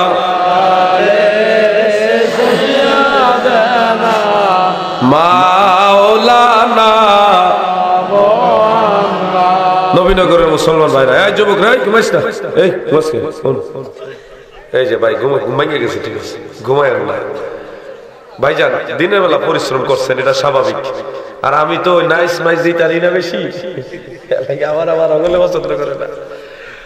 মনোযোগ দিয়া একটা কথা বুঝেন, আল্লাহ হাজির এটা আল্লাহর শানের খেলাফ, বরং এর চাইতে বড় সম্মানিত আমার আল্লাহ, এর চাইতে আরো বড় বেমেসাল। আল্লাহ হাজির না, আমরা আল্লাহর কাছে। কথাটাকে ক্লিয়ার হয়েছেন সবাই? এখন যদি কেউ আল্লাহ হাজির নাজির, এটা মাজাজি ভাবে বলতে হবে, হাকিকি অর্থে বলা যাবে, রূপক অর্থে বলা যাবে, কিন্তু আসলি অর্থে হাকিকি অর্থে আল্লাহ হাজির এই কথা বলা যাবে না। বরং এটা কুফরির পর্যায়ে যাইতে পারে, কারণ এটা আল্লাহর সম্পূর্ণ আকীদা আহলে সুন্নাতের উল্টা আকীদা। এটা আমার নবীজি রাসূল পাক সাল্লাল্লাহু আলাইহি ওয়াসাল্লাম আল্লাহর দেওয়া ক্ষমতায় যেখানে খুশি যার কাছে খুশি তার কাছে আসতে পারে। চরমুনাইর মুরিদ এখানে আছে কিনা আমি জানি না, তবে চরমুনাইর মুরিদান যারা আছেন গো, আপনাদেরকে একটা ওয়াজ শোনাই, উপস্থিত আপনারাও শুনেন। চরমুনাইর বর্তমান পীর সাহেব রেজাউল করিম সাহেবের একটা ওয়াজ আছে, সেটা আপনারা ইউটিউবের মধ্যে পাবেন। খুঁজে পেলে আমার সাথে যোগাযোগ করেন। রেজাউল করিম সাহেব ওয়াজ করেছেন, আমি বদনাম গাইতেছি না, ওনার একটা ওয়াজ শোনাইতেছি বাস। চরমুনার মুরিদ কেউ থাকলে আবার কয়েন না যে আপনার বিরুদ্ধে বলছি, বিরুদ্ধে না, আপনাদের পীরের একটা ওয়াজ আপনাদেরকে শোনাচ্ছি, সেই ওয়াজটা একটু শুনেন। তিনি ওয়াজ করেছেন, একজন ব্যক্তি তার ছেলেকে 3 দিন ধরে খুঁজে পায় না। 3 দিন ধরে বাবাই তার ছেলেরে খুঁজে পায় না। পেরেশান হইয়া দৌড়াইতে দৌড়াইতে রশিদ আহমদ গাঙ্গুহি দেওবন্দের বড় মুহাদ্দিস, ওনার কাছে গেছে। যায়া বলতেছে, গাঙ্গুহি সাহেব হুজুর, আমার ছেলেটা 3 দিন ধরে খুঁজে পাই না। দেওবন্দের সেই মুহাদ্দিস রশিদ আহমদ গাঙ্গুহি নামাজের কায়দায় মুরাকাবায় বসলেন, চোখ বন্ধ করে। আল্লাহর বান্দায় নাকি মুহূর্তের মধ্যে সারা দুনিয়া ঘুরে আসছে। চোখ খুলে বলতেছে, তোমার ছেলে তোমার ঘরের দুয়ারে আছে। ঘটনাটা উনি বলেছেন এইভাবে। তখন ওই মুরব্বী দৌড়ায় বাড়িতে গেছে, ঘরের দুয়ারে যায় দেখে ছেলে ঠিকই ওখানে আছে। জিজ্ঞাসা করে, বাবা, ওগো আমার কলিজার টুকরার সন্তান, আজকে 3 দিন ধরে তুমি কোথায় ছিলা? আমি তো অনেক খোঁজাখুঁজি করছি, তুমি কই আছিলা? তখন ছেলে বলতেছে, আব্বাজান, 3 দিন আগে আমার একটা বদ জিনে ধইরা সাগরের চরের মধ্যে নিয়ে ফালাইছিল। সেই চরের মধ্যে ফালাইবার পরে আমি দেখি কোন মানুষ নাই, জন নাই, বাড়ি নাই, ঘর নাই, একলা একলা। ভয়ে আমি কাঁদতেছি। এমন সময় দেখি দেওবন্দের রশিদ আহমদ গাঙ্গুহি সেই সাগরের চরের মধ্যে হাজির। চরের মধ্যে যাই আমার হাতের মধ্যে এইভাবে ধরছে। ধরার পরে আমি কেমনে বাড়ির দরজার কিনারে আইছি বলতে পারি না। সরমুনার ভাইরা গো, ঘটনা সত্য না মিথ্যা ওটা আমি বলছি না, আমি বলছি যদি সত্য হয়, সত্য তাও বলছি না, মিথ্যা তাও বলছি না, তবে বলছি যদি সত্য হয়, এর দ্বারা বোঝা যায় আমার নবীর উম্মতের মাঝে এমন কিছু উম্মত আছে যারা চোখ বন্ধ করে সারা দুনিয়া ঘুরে আসতে পারে। মুরিদের সন্তান জিনে ধইরা সাগরের চরের মাঝে ফেলে দিয়ে আসলে ওই মুরিদের সন্তান মুহূর্তের মাঝে মুরিদের ঘরের দুয়ারে আইনা দিতে পারে।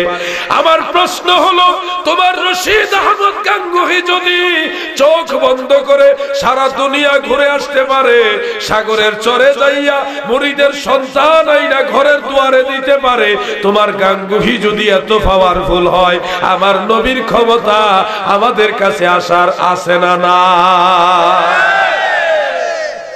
কইরে ভাই, চরমনায় মুরিদ চরমনার হুজুরের ওয়াজটাই শুনাইলাম। এই ওয়াজ অনুযায়ী তোমাদের হুজুর এই ফারে সারা দুনিয়া ঘুরতো, এটা শুনলে তোমরা সুবহানাল্লাহ বলো, গা শিহরাই ওঠে। কত ফয়েজ তোমাদের মাঝে আসে, মহব্বত আসে। তোমাদের বুজুর্গ, তোমাদের আকাবিররা এটা পারছে, কত খুশি তোমরা। কিরে ভাই, আমরা গুনাহগার হই, আমরা তো পীর নিয়া এত বাড়াবাড়ি করি না। আমাদের দয়াল নবী, তোমারও তো নবী, তোমার পীরেরও নবী, গাঙ্গুহিরও নবী, সারা জাহানের নবী, আমার দয়াল নবী আমাদের গরিবের ঘরে আসতে পারে, এটা বললে তোর কষ্ট লাগে কেন রে ভাই? আমরা কি নবী আমাদের কাছে চাই কি চাই না? কারা কারা চাই হাত উঠান।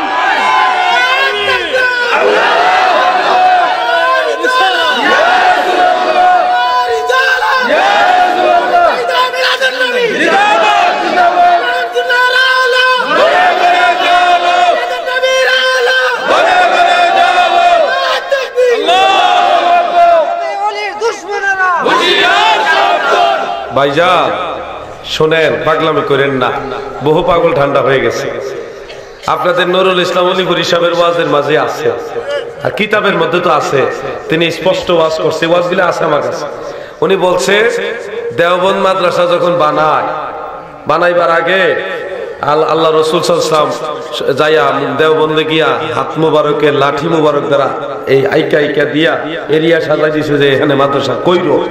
আচ্ছা আপনারা কোন যে দয়াল নবী আল্লাহর দেওয়া ক্ষমতায় ইন্ডিয়ার সাহারানপুরের দেওবন্দে যাইতে পারে, সেই নবী কি নবীনগর আইতে পারে না? বুঝলাম না কিছু। তোরা দেওবন্দের কথা শুনলে খুশি, তোরা গাঙ্গুহির কথা শুনলে খুশি, তোরা নবীনগরের কথা শুনলে খালি রাগ হচ্ছে। বুঝলাম না।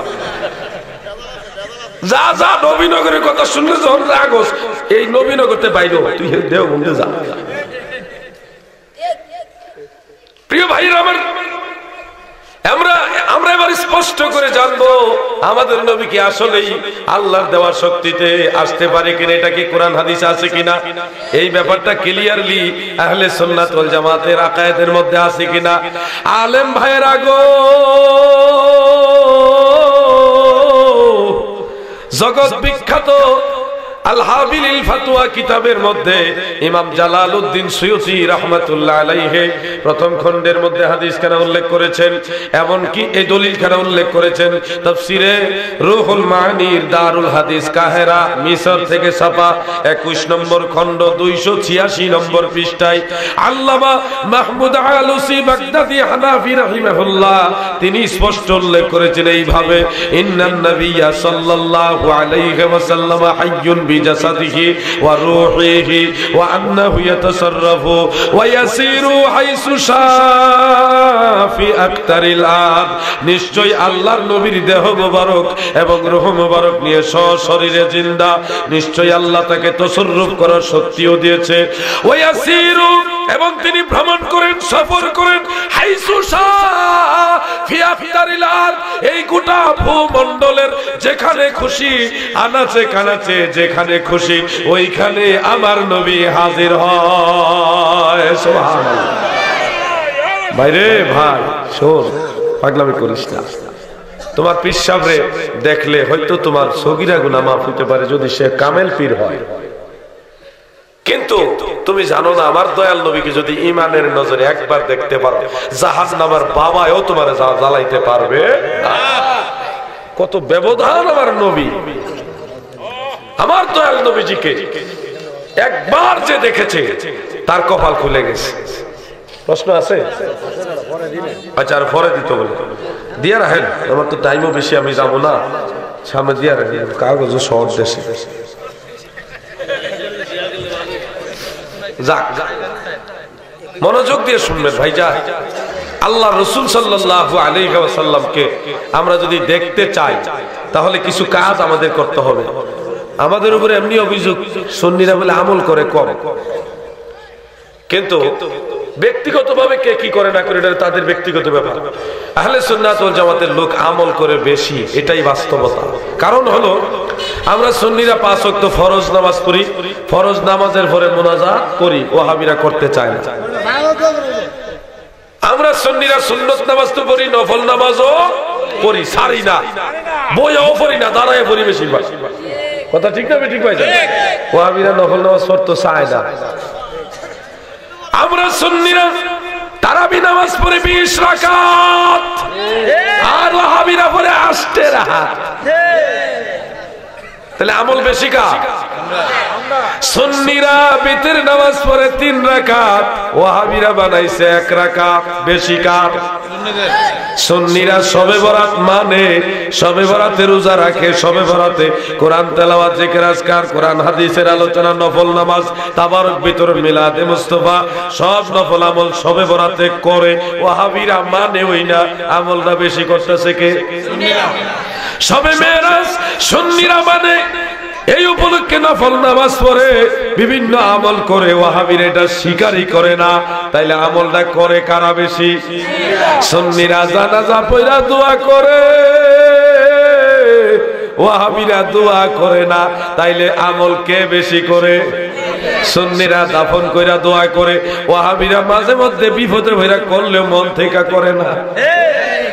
সুন্নিরা মানুষ মারা গেলে 4 দিনে, 10 দিনে, 20 দিনে, 40 দিনে, বাৎসরিক বিভিন্ন সময়ে সুবিধা মতো সময়ে একটা দোয়ার আয়োজন করে, ইসালে সওয়াব কিংবা জিয়াফত কিংবা কোরআন খতম, বিভিন্ন নামে চেহলাম বলেন, কুলখানি বলেন, ফাতিহা বলেন, বিভিন্ন নামে এই আমলগুলি, কোরআন খতম, তাসবিহ খতম, বিভিন্ন ওজিফা খতম, কোরআন খতম, জিকির আজকার, এরপরে দোয়া মানুষকে মেহমানদারি সুন্নিরা করে। ওয়াহাবিরা কই করা লাগবো না, আমরা দিয়া লাগাইলাই সব। আমল বেশি করে কে? জোরে কোন না কেন কে? আবার দোষ কার? সুন্নিরা। দোষ আমরা, আর হেরাইনি মানে ওই না আমরা করি। সুন্নতের স্লোগান দেন, আয় আমরা সুন্নত বেশি আমল করি, অথচ তার মাথা তুলে ফাঁস করলে টুপি। প্রথম সুন্নত ধরা খাইছে, ফাঁস করলে টুপি পরা নবীর সুন্নত না। এটা দেওবন্দীদের খাসিয়ত বলেন আর অভ্যাস বলেন, যেটাই বলেন, দেওবন্দীরা বানাইছে, এটা রাসূলের সুন্নত না। পাঁচ কল্লি টুপি হারাম বলছি না, কিন্তু এটা রাসূলের সুন্নত না।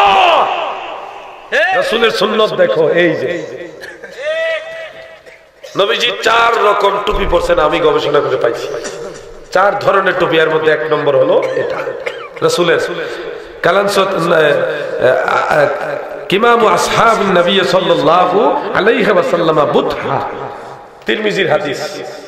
অর্থাৎ মাথার সাথে লেগে আসে উপরে গোল টুপি, এই যে এটা বুঝছেন, চাইপা লেগে রয়েছে গোল টুপি উপরের সাথে লেগে রয়েছে। আর ফাঁসগুলি দেখবেন চুক্কা হইয়া বাইরে থাকে, মনে হয় যে মাথার উপরে হিন্দুদের মঠ। সুন্নাত সুন্নাত থাকবে না, তোর মাথা তুই তো সুন্নতি টুপি না। মনে রাখবেন এই কথাগুলি। কালানসুয়াতুন নবী সাল্লাল্লাহু আলাইহি ওয়াসাল্লাম তাবিলা, মেরকাতের মধ্যে হাদিসটা আছে। আল্লাহ রাসূলের আরেকটা টুপি ছিল দুপাট্টা কিস্তি টুপি। কিস্তি টুপি মানে মাওয়াহিবুল্লাহ দুনিয়ার মধ্যে আছে ডোরা কাটা, ওই যে নকশা করা কিস্তি টুপি আল্লাহ রাসূল মাথায় দিতেন। আরেকটা আছে বারনুস, এই যে গোল এবং বরাবর উঁচা, এটা তো কম উঁচা, এটা আরো বেশি উঁচা, মিশরের পরে এখন বরাবর উঁচা বারনুস আল্লাহ রাসূল পড়তেন। তবে নামাজের সময় নবীজিটা খুইলা পাশে রেখে দিতেন, অনেক উঁচা ছিল টুপিটা। এই বারনুস টুপি আল্লাহ পড়তেন। এবং আরেকটা আছে ইহরামের সময় নবীজি বারনুস টুপি খুইলা, ইহরামের সময়, এটা যেহেতু নকশা করা ছিল, অতিরিক্ত নকশা ছিল। আরেকটা টুপি পড়তেন নবীজি, কান টুপি, কান সহ রেখে রাখা যায়। এটা লোহার তৈরিও ছিল, যুদ্ধের ময়দানে নবীজি পড়তেন, অনেক সময় নবীজি শীতকালে পড়তেন। এই চার রকম টুপি আল্লাহ রাসূল পড়তেন। গোটা ওয়াহাবি সমাজ যত নজদির দালাল আছে, তোমরা পারলে একটা জয়ীফ হাদিস ফাঁস করলে টুপির পক্ষে দেখাও, সুন্নতের স্লোগান দাও, অথচ মাথার মধ্যে ওয়াহাবিরা টুপি। আল্লাহ তাআলা আমাদেরকে বোঝার তৌফিক দেন, বলেন আমিন। সবাই বলেন আমিন। আপনাদের কাছে একটা অনুরোধ রইল, সবাই আমরা একদিন না একদিন মারা যাব। আমরা মারা যাব না, নিঃশ্বাসের কোনো বিশ্বাস নাই।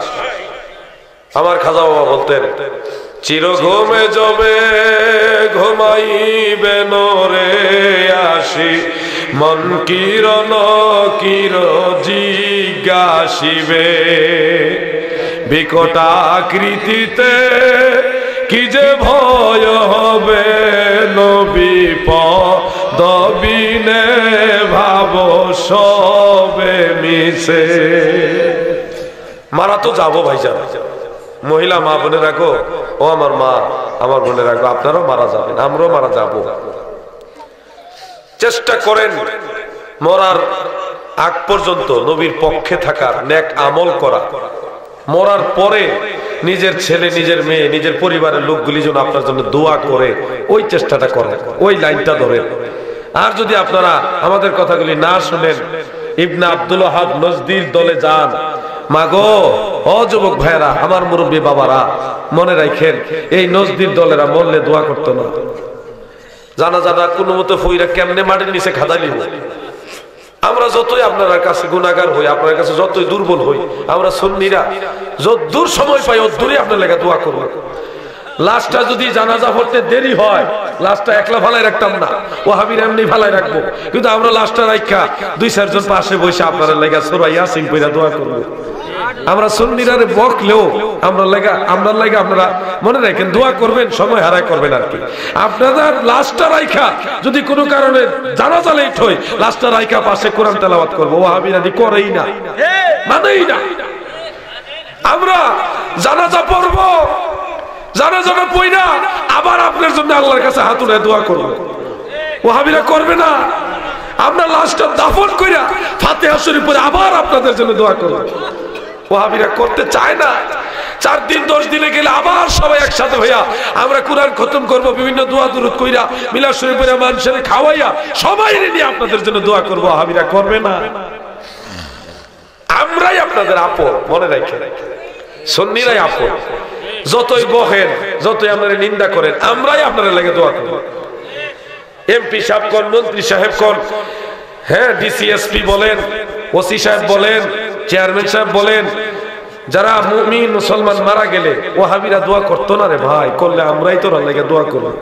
আমরা তারা সুযোগ দিলেও দোয়া করব, না দিলেও করবো, আমরা দোয়ার পক্ষের লোক। সুযোগ পাইলে মিলাদ পড়ে দোয়া করি, ঠিক না? ঠিক ভাই যা এই জন্য আপনাদের অনুরোধ করে যাই, আমল তো অবশ্যই করতে হবে। নারী এবং পুরুষ দুই জাতির জন্য পর্দা আছে, খালি নারীর পর্দার ওয়াজ করলে হইতো না, পুরুষের পর্দার ওয়াজ করা জরুরি হয়ে গেছে। পুরুষের পর্দা নাভি থেকে হাঁটু পর্যন্ত ফরজে আইন, দায়েমি ফরজ। কিন্তু আমাদের যুবক ভাইদের পিছনে সিগন্যাল দেখা যায়, ফ্যান পরে, এগুলি কবিরা গুনাহ। নাভির নিচে কাপড় যদি থাকে, যতক্ষণ পর্যন্ত নাভির নিচে কাপড় পরবেন পুরুষ, ততক্ষণ পর্যন্ত কবিরা গুনাহ লেখাই হবে। নাভি থেকে হাঁটু পর্যন্ত পুরুষের এই অংশটা ঢেকে রাখা ফরজ, ফরজে আইন। শুধু ফরজে আইন নয়, এটা দায়মি ফরজ। টাকনুর নিচে কাপড় পরবেন না, টাকনুর নিচে প্যান্ট পরেন, পায়জামা পরেন, লুঙ্গি পরেন, যাই পরেন, হাসরের ময়দানে ওই অংশটা আগুন দিয়ে আল্লাহ জ্বালাই দিবে, আগুন জ্বালাইয়েই রাখবে। পুরুষের পর্দা এখন জরুরি হয়ে গেছে, আল্লাহর বিধান। পুরুষের কাপড় থাকবে টাকনুর উপরে, মেয়েদের কাপড় থাকবে পায়ের পাতা পর্যন্ত। এখন উল্টা হয়ে গেছে, মেয়েরা কাপড় পরে টাকনুর উপরে, নাউজুবিল্লাহ মিন যালিক, আর পুরুষের কাপড় গেছে নিচে, উল্টা হয়ে গেছে। কঠিন অবস্থা, রাগ করবেন না। মনে রাখবেন যুবক ভাইরা, ইসলামের প্রত্যেকটা বিধান নিয়ে বিজ্ঞানীরা রিসার্চ করেছে, রিসার্চ করে দেখেছে মেয়েদের কাপড় নিচে রাখা, যাদের রাখা হয় তাদের, এই কথাটা উচ্চারণ করে না, মেয়েদের কথাটা বাদ দিই, ছেলেদের কথা বলি, কারণ সব সমাজে সব কথা বলা যায় না। যে সমস্ত ছেলেদের কাপড় টাকনুর নিচে পড়ে, তাদের কি বলে এটা, যৌন শক্তি দুর্বল থাকে, দুর্বল হয়ে যায় আস্তে আস্তে। বিজ্ঞানীদের রিসার্চ। এটা মাইন্ড করবেন না, মাইন্ডের জন্য বলছি না, এটা বলছি শিক্ষার জন্য। টাকনুর উপরে কাপড় পরলে পুরুষের শক্তি থাকে বেশি, শারীরিক শক্তি বাড়ে। এই কথাগুলি আমি রিসার্চ করিনি, ইয়াহুদ এবং নাসারারা রিসার্চ করেছে। ইহুদি নাসারারা রিসার্চ করেছে মুসলমানদের কোন কাজটা ভুল ধরা যায়। ভুল ধরতে যায় দেখে ইসলামের প্রত্যেকটা কাজ বৈজ্ঞানিক দৃষ্টিতে একেবারে সবগুলাই সঠিক। রুকু নিয়ে গবেষণা করেছে বিজ্ঞানীরা, রুকু কেন দেই, রুকুতে আমরা অনেকে ভুল রুকু দেই, রুকু শুদ্ধ হয় না অনেকে। যেমন আমি একটু দেখাই, মাইন্ড করেন না, এইভাবে রুকুতে অনেকে তারা হয়ে থাকে, এই তারা হয়ে থেকে রুকু দিলে রুকুর হক আদায় হয় না, বরং রুকু দিবেন কিভাবে দেখাই দেই। এটা দেখ, প্র্যাকটিক্যাল দেখালে বাইর করেন না, প্র্যাকটিক্যাল দেখাইলে এই যে এখানে আবার পাটা রাখতে সমস্যা হইতেছে, এইভাবে সমান করতে হবে। এই জায়গাটা আবার টিপলা বানাই রাখেন, এটা সোজা করে দিবেন। আমি বলি মাইকে না বললে দূর থেকে আবার শুনবো না। পিঠটা একেবারে সোজা করে দিবেন, কোমরের উপর অংশটা এটা সহ সোজা করবেন, করলে দেখবেন পায়ের পিছনের যে রগ এগুলি টানা পড়বে। বিজ্ঞানীরা গবেষণা করে দেখছে রুকু দিলে পায়ের পিছনের রগগুলি টানা পড়ে, পড়লে রক্তের মধ্যে যে ইয়েটা কি গতিটা এটা বাড়ে, এবং প্যারালাইসিস এর একটা রোগ আছে না, অনেক সময় চর্বির কারণে রগ হয়ে যায়, কি বন্ধ হয়ে যায়, রক্ত চলাচল বন্ধ হয়ে যায়। কঠিন কঠিন রোগ, এই একটা রুকু যে আল্লাহকে দিতেছেন, একে আল্লাহ খুশি, দ্বিতীয়ত আপনার শরীর থেকে বড় বড় মহামারী রোগ দূর হয়ে যাবে। সুবহানাল্লাহ। এগুলি গবেষণা করেছে ইয়াহুদ এবং নাসারা ডাক্তাররা, মুসলমানরাও করেছে। এজন্য আপনারা আমল তো করতেই হবে। কিন্তু ভাইজান আরেকটা বিষয় বলে দেই, এগুলি আমরা আমাদের সমাজে বেশিরভাগই মুসল্লিদের মধ্যে ভুল হয়। রুকু দিয়া সোজা হয়ে দাঁড়ানো ওয়াজিব, রুকু দিয়ে ওইটাই ফুট করে আবার সেজদা জ্বালাই দেয়। একটা সেজদা দিয়া সোজা হয়ে বসা ওয়াজিব, এরপর আরেকটা সেজদা দিবেন। যদি একটা দিয়া বিনা উজরে একটু উড়াই টুস করে আবার মেরে দেন, নামাজই হবে না। অনিচ্ছাই যদি করে থাকে সেজদায় সাহু দিলে নামাজ হবে, আর ইচ্ছা করে দিলে সেজদায় সাহু দিলেও নামাজ হবে না। এই বিষয়গুলি খেয়াল রাখতে হবে। আবার কিছু আছে নামাজে খারুইয়া খারুইয়া এক পাও খাড়া করে আরেক পাও দিয়ে খাই যায়, এমন আছে আমি দেখছি। এক পাও খাড়া করছে, হয়তো মশা কামড় দিচ্ছে, এক পাও খারুইয়া আরেক পাও দিয়ে খাই যেতেছে। আবার অনেকে দেখছি সেজদা দিছে, সেজদার মধ্যে যে এক পাও কোনো মতে লাগাই রাখছে, আরেক পাও এইভাবে খালি বাইরা লারা ছাড়া, মানে জমিনের সাথে সম্পর্ক নাই। ফাতোয়ায়ে শামির মধ্যে স্পষ্ট মাসালা উল্লেখ, সেজদা অবস্থায় দুইটা পা থাকবে এইভাবে খাড়া, কমপক্ষে একটা বা দুইটা আঙ্গুল জমিনের সাথে লাগাই রাখতে হবে। সেজদা অবস্থায় কেউ যদি এক পায়ের সম্পূর্ণ পা জমিন থেকে আলাদা করে নেয় তাহলে নামাজ মাকরুহ হয়ে যাবে।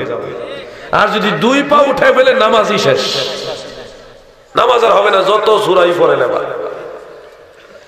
আর যদি দাঁড়ানো অবস্থায় দু পায়ের এক পা উঠাই এমনি খাইচাখাইচি করে নামাজ মাকরুহ হবে, নামাজ হবে কিন্তু মাকরুহ হয়ে যাবে। এই বিষয়গুলি খেয়াল রাখবেন। আমরা নামাজ পড়ি কিন্তু নামাজ আমাদের অনেকেরই ভুল হয়। আল্লাহ তাআলা আমাদেরকে সহিভাবে আমল করার তৌফিক দেন, বলেন আমিন। সবাই বলেন আমিন। যেহেতু আমার ভাইরা আশা করে কিছু প্রশ্ন দিয়েছে, আমি সংক্ষেপে এই প্রশ্নগুলোর উত্তর দিয়ে দিই। এর আগে একটু জিকির করেন ইসমে জাত আল্লাহ আল্লাহ আল্লাহ আল্লাহ আল্লাহ আল্লাহ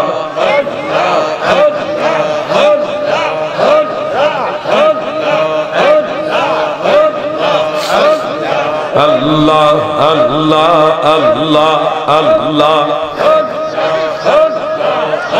আরে জোয়ার শেষে ভাটা পড়লো, চিন্তা করলে না রে মন, যাইতে হবে গোরস্থানে, আসিলে তোমার সমন। আল্লাহ যাইতে হবে গোরস্থানে, আসিলে তোমার সমন। জোয়ার শেষে ভাটা পড়লো, চিন্তা করলে না রে মন। আল্লাহ আল্লাহ আল্লাহ লা ইলাহা ইল্লাল্লাহু মুহাম্মাদুর রাসূলুল্লাহ সাল্লাল্লাহু আলাইহি ওয়াসাল্লাম। এটা এলান দিয়ে দিই, আমি গুনাহগার মানুষ, কতদিন বেঁচে থাকবো জানি না। তবে আপনাদের কাছে বলে যায়, ভাইজান আমার যারা মহব্বত করেন, আমার কারণে তো করেন না, সুন্নিয়তের কারণে মহব্বত করেন। যারা সুন্নিয়তকে ভালোবাসেন, আমার মদিনা ওয়ালাকে, আল্লাহর হাবিবকে যারা ভালোবাসেন, আপনাদেরকে অনুরোধ করি নিজেরা একটু দায়িত্বশীল হন, নিজেরা সুন্নিয়ত বুঝেন, নিজের ছেলে নিজের মেয়ে পরিবার লোকগুলিকেও সুন্নিয়ত বুঝান, কোরআন হাদিসের আলোকে বুঝান। আর না হয় আপনার ঘরের মধ্যে যদি নজদি আকীদা ঢুকে যায়, অশান্তি আপনারই হবে। অতএব আপনারা নিজেরা দায়িত্ব নেন। সুন্নিয়তের বিশেষ খেদমতের নিয়তে আমি কিছু লেখালেখি করি, অবসর সময় পাইলে আমি কিতাবাদি ঘাটাঘাটি করি, লেখালেখি করি। আমার জীবনে মাহফিল কইরা কয় টাকা দেয়, অল্প যে টাকা পয়সা পাই, অন্যকে 40,000 50,000 70,000 হেলিকপ্টার, 1.5 লাখ 2 লাখ 2.5 লাখ টাকা জায়গা পর্যন্ত হেলিকপ্টার হুজুরার তোলে। তা আমরা মাহফিলে গেলে খুশি হয়ে যাতে এগুলো দিয়ে আমি গুনাহগার সারা পৃথিবী থেকে কিতাব সংগ্রহ করি। আপনাদের দোয়ায় আমার কাছে আলহামদুলিল্লাহ মদিনাওয়ালার উসিলা, আমার দয়ার পীর দস্তগীরের উসিলা, আমার জাকের ভাইদের সহযোগিতায় আমি অনেক দুষ্প্রাপ্য কিতাব সংগ্রহ করেছি, যেগুলির নামও আবিরা শুনেন। তো সেই আলোকে আমি চিন্তা করলাম, আমি জানলেই তো হবে না, এই দলিলগুলি তো সুন্নি জামাতের হাতে হাতে পৌঁছাই দিতে হবে। আমি প্র্যাকটিক্যালি কিছু ছেলে আমি ট্রেনিং দিতেছি কোরআন হাদিসের আলোকে দলিল আদিল্লা গবেষণার জন্য। আপনাদের অনুরোধ করি, কিছু কিতাব আছে আমি লিখছি, আমার কাছে এখানে আছে। এই একটা ছোট্ট কিতাব, এটা হলো মানুষ মারা গেলে 40 জিয়াফত, চেহলা, মিসালে সওয়াব, এগুলি যে জায়েজ, এই অনুষ্ঠানটা আমরা করি, এটার বৈধতার পক্ষে কোরআন হাদিসের আলোকে যত দলিল এই বইটার মধ্যে আছে, আপনারা পড়বেন। আরবি এবং বাংলা তরজমা করা। মহিলা মা বোনেরাও একটু সতর্ক থাকবেন, আপনাদের মাঝে ভেজাল আছে। 50 টাকা মাত্র, আশা করি আপনাদের সাধ্যের বাইরে না। আরেকটা বই আছে নূরে মুজাসসাম এই নামে, নবীজি মাটির তৈরি না নূরের তৈরি, এটা নিয়ে আমাদের অনেকের অনেক কনফিউশন। তো নবীজিকে মাটির তৈরি বলা যাবে না, কোরআন দ্বারাই। নবীজি নূরে মুজাসসাম, জাতি নূরের জ্যোতি, আল্লাহ নূরের তৈরি। এই ব্যাপারে যত দলিল আদিল আপনাদের দরকার এই বইটার মধ্যে আছে। 100 টাকা খরচ করে এই বইটা পড়বেন ইনশাআল্লাহ। আশা করি এটাও আপনাদের সামর্থ্যের বাইরে না। ঈদে মিলাদুল নবী সাল্লাল্লাহু আলাইহি সাল্লাম, কিয়াম, মিলাদ এবং কিয়ামের উপরে এই কিতাবটা লিখেছি। যারা মিলাদ এবং কিয়াম কোরআন হাদিসে খুঁজে পান না, তাদেরকে অনুরোধ করে একটু এই বইটা ফলো করেন, কইরা তারপরে তালাশ করেন, পাওয়া যাবেন। কোরআন হাদিসে মিলাদ কিয়ামের দলিলের অভাব নাই। আমি গবেষণা করে প্রায় ১৫০০ দলিল কোরআন হাদিসে ইজমা কি আছে সব মিলে ১৫০০ দলিল পাইছি। এই বইটা ১০০ টাকা সংগ্রহ করে রাখলে আপনাদেরই উপকার হবে। নবীজির ইলমে গায়েব ও হাজির নাজিরের পক্ষে যত দলিল আদিল্লা দরকার কোরআন এবং হাদিসের আলোকে আপনার বইটা পড়বেন, ১০০ টাকা মাত্র। আরেকটা বই ওলামায়ে আহলে সুন্নাত যারা বিশেষ করে গবেষণা করেন হাদিস নিয়ে, তাদের জন্য বইটা বেশি জরুরি। অনেক হাদিসকে ওয়াহাবিরা জাল হাদিস করে, সহিহ হাদিসকে জাল কয়, বিভিন্ন ভাবে বিভিন্ন হাদিসকে জাল কয়। তো এই হাদিসগুলির সনদ আছে কিনা, মুহাদ্দিসিনে কেরামের মন্তব্য কি, কোন কিতাবে কত খণ্ডে কত পৃষ্ঠা, ডিটেইলস দিয়া এই বইটা লিখেছি। এটার নাম হলো ওয়াহাবিদের ঘোষিত অনেক জাল হাদিসি আল হাদিস। ওয়াহাবিদের ঘোষিত অনেক জাল হাদিসি আল হাদিস। এটা একটু বড়, এই জন্য ১৫০ টাকা হাদিয়া। সর্বশেষ আমাদের দেশের নতুন কিছু নামাজি বাইর হইছে, বুকের উপরে এইভাবে পুরুষ লোক মহিলাদের মতো নামাজ পড়ে এইভাবে আমিন জোরে কয়, সরায়া খারো, আঙ্গুল আত্মাহিয়াতের সময় খালি এইভাবে নাচায়, বারবার ইতা করে। ইমামের পিছনে সূরা ফাতিহা পড়া জরুরি মনে করে। তারাবি নামাজ ৮ রাকাত পড়ে, বেতের ১ রাকাত পড়ে, নামাজের পরে মুনাজাত করে না, জানাজার পরে দোয়া করে না, দাফন করে দোয়া করতে চায় না, আজানের আগে সালাতু সালাম মানে না। এইভাবে যত নামাজের সাথে সম্পৃক্ত যত দলিল আদিল্লা দরকার এই বইটার মধ্যে আছে। আপনাদের বইটা পড়লে আপনাদের উপকার হবে। নামাজ সম্পর্কে সহিহ হাদিসের আলোকে হানাফি মাযহাব নিয়ে জানতে এই বইটা পড়বেন। এটা ৯১২ পৃষ্ঠা, একটু বড় সাইজের, মার্কেটে ৬০০ টাকার নিচে পাইবেন না। আমি এটা ব্যবসা না, এটা আমার হলো সুন্নিয়তের খেদমত। শুধুমাত্র ৩০০ টাকা দিলে আমার ক্যারিং খরচ প্লাস লেসের খরচটা উঠে। এই বইটা আপনারা পড়বেন। যারা শিক্ষিত সমাজ আপনারা একটু নিজেরা দায়িত্ব নেবেন ইনশাআল্লাহ।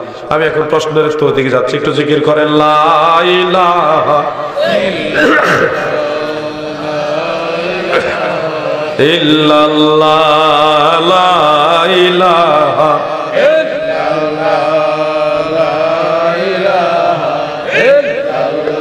হক লা ইলাহা ইল্লাল্লাহ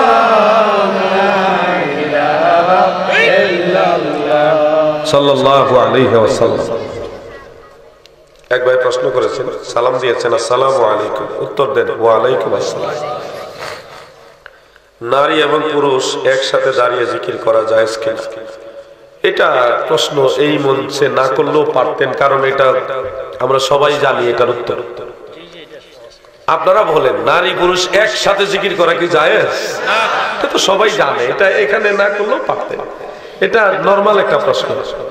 আমি বলবো নারীরাও জিকির করতে পারবে, পুরুষরাও জিকির করতে পারবে, তবে যার যার জায়গায়, একসাথে না। মহিলারা ঘরের ভিতরে, পুরুষে মাহফিলে, আলাদা আলাদা অবস্থানে পর্দা। আবার এক ঘরে এদিকে এদিকে পর্দা মাঝখানে দিয়া, এটি আবার বিপজ্জনক। এক ঘরে না, একবারে এমন অবস্থানে করবেন যেন নেগেটিভ পজিটিভ এক নাও। কথা বুঝতে পারছেন ভাই? আরেক ভাই প্রশ্ন করেছেন আসসালামু আলাইকুম, উত্তর দেন ওয়া আলাইকুম আসসালাম। মহিলা তার পীরের খেদমত করতে পারবে কিনা? এগুলি তো আমরা জানি, এগুলি সম্পূর্ণ ভণ্ডামি। মহিলারা পীরের খেদমত মানে পীরের যে ওজিফা কালাম এগুলি তারা আদায় করবে, এটাই পীরের খেদমত। তাদের সামর্থ্যের মধ্যে যদি থাকে পীরের দরবারে বা তরিকতের যে কোনো কাজে অর্থনৈতিক ভাবে সহযোগিতা করবে, এটা হলো তাদের পীরের খেদমত। আর যাইয়া পীরের ফাও টিপবো, পীরের গোসল করাইবো, পীরের লোকে আকাম করবে, এগুলি হারাম হারাম হারাম। এই ধরনের পিসাব থাকলে ঝাড়া দিয়ে বাইরে বের করবে। এদের কারণে হক্কানি পীরের বদনাম হয়। স্বামীর অনুমতি ছাড়া ধর্মীয় অনুষ্ঠানে যাওয়া যায় কিনা? মহিলারা, সব মহিলারা বিরুদ্ধে লাগছেন আপনারা, বুঝিও। স্বামীর অনুমতি ছাড়া মহিলারা মাহফিলে যাইতে পারবে কিনা? এটা দুইটা অবস্থা। দূরবর্তী কোন স্থানে স্বামীর অনুমতি থাক আর না থাক, একা একা মহিলারা সফর কইরা কোনো জায়গায় যাওয়াই হারাম। এমনকি মহিলাদের একা সফর করে হজে যাওয়াও না জায়েজ নাই। হজে যাইতে হলে স্বামীর লোকে যাইতে হবে, অথবা মহরিমের সাথে। কথা বুঝতে পারছেন? কিন্তু মহিলা ধরেন এই প্যান্ডেলের আশেপাশেই বাড়ি ঘর, এখন স্বামী চাইতেছে না ভাবলে ঘরের থেকে ওয়াজ শুনতে পারবো। এখন যদি মনে করে যে এই ঘরের থেকে এই ঘরে আমার বোনেরা আছে, আমার প্রতিবেশী মহিলা আছে, তাদের সাথে বসে শুনি, এটা তো অনুমতি ছাড়া সারাদিন এই বাড়ি মহিলারা যাইতেছে, সেই সময় আপত্তি যখন নাই, তো ওয়াজের সময় আমার মনে হয় এই বাড়ির ঘরের মহিলারা ওই ঘরে বই একসাথে বসে ওয়াজ শুনলে এটা তখন কোনো অপরাধ না। কথা বুঝতে পারছেন? কিন্তু দূরে যাইতে পারতো না। দূরে যাইলে নিজের লোক, যে স্বামী, নিজের বড় ছেলে, নিজের বাবা, যাদের সাথে বিবাহ হারাম এমন ব্যক্তির সাথে যাইতে হবে। কিন্তু এই গ্রামের মানুষ সব মহিলা একসাথে বসে ওয়াজটা শুনলো, এটা কোনো আপত্তিজনক বিষয় না, বরং এটা উৎসাহজনক বিষয়, যদি এর মাঝে কোনো খারাপ নিয়ত না থাকে। এটাও একই প্রশ্ন। আরেক ভাই প্রশ্ন করেছে, আসসালামু আলাইকুম, উত্তর দেন সবাই। ওয়ালাইকুম আসসালাম। বর্তমানে দেখা যাচ্ছে ঢোল বাজনা দিয়ে ঈদে মিলাদুন্নবী পালন করা হয়, এটা জায়েজ কিনা? এটা সীমা লঙ্ঘন। ঈদে মিলাদুন্নবী আমরা এমনি ঈদে মিলাদুন্নবী হয় মানে না, বেটা তুই আসো তো আরেকটা লইয়া, আমি আছি একজাল, আমার জ্বরের ওষুধ খাইয়া জ্বর বালা করতাম পারি না, তুই উল্টা আমার সর্দি লাগাইছো। চিন্তা করছেন অবস্থাটা? এদের কারণে আরো আমাদের কাজ করতে অসুবিধা হচ্ছে, সুন্নিয়তের কাজ করতে আমাদের অসুবিধা হচ্ছে এদের কারণে। সামান্য বিষয় নিয়ে তারা সুন্নিদের উপরে ফতোয়া জারি করে, ওয়াহাবিরার বিরুদ্ধে বেশি কথা কয় না, ওয়াহাবিরারে গালিও দেয় না, ওয়াহাবিরারে কাফেরও কয় না, কইলে ফিটা শুরু করে। আর সুন্নিরা নরম বসে, এই দরকার হুজুর কাফের, এই ফাদি কি আরেকটা কোন হুজুর আছে রে, মাসিয়াতার হুজুর কাফের, সব সোনাগান্দার হুজুর কাফের, সব কাফের বানাই লিখতেছে, কাফের ঠিকাদারি লই আইছে। এগুলি যারা করছে এদেরকে বয়কট করেন, সামাজিক ভাবে বয়কট করেন। এদের দ্বারা যতটুকু উপকার হবে এর চাইতে 10 গুণ বেশি ক্ষতি হবে। খুব মনোযোগ। ঈদে মিলাদুন্নবী উপলক্ষে জুলুস করা সুন্নতে সাহাবা। কোন ভাবে? সুন্নতে হাসানা হিসেবে সুন্নতে সাহাবা। কিভাবে? মদিনার নবী যখন ইয়াসরিব শহরে মক্কা থেকে হিজরত করে ঢুকে, সহিহ মুসলিমের জিলদে সানি দ্বিতীয় খণ্ডে বাবু হাদিসিল হিজরা, বাবু হাদিসু ফিল হিজরা, এই বাবের মধ্যে হাদিসটা আছে 419 পৃষ্ঠায়। সেখানে উল্লেখ, নবী যখন মদিনা শরীফে প্রবেশ করে তখন মদিনার আবাল বৃদ্ধা বনিতা, শিশু কিশোর, নারী পুরুষ, কেউ ঘরের ছাদে, কেউ রাস্তায় জুলুস আকারে মারহাবা ইয়া মুহাম্মাদু ইয়া রাসূলুল্লাহ ইউনাদুনা ইয়া মুহাম্মাদু ইয়া রাসূলুল্লাহ ইয়া রাসূলুল্লাহ স্লোগান দিয়েছে। খেজুর পাতার আগার যে অংশটা, এটা এইভাবে নারায়ণ নারায়ণ নবীজিকে স্বাগতম জানাইছে রাসূলের আগমনে। তালা আল বাদরু আলাইনা মিন সানিয়াতিল বিদা ওয়াজাবা শুকরু আলাইনা মা দাআলিল্লাহ হিদা, এই গজল দিয়ে নবীজিকে রিসেপশন করেছে এবং জুলুস করেছে, র্যালি করেছে। এই র্যালি মদিনার সাহাবীরা করেছে, ইয়া রাসূলুল্লাহর স্লোগান সাহাবীরা দিয়েছে।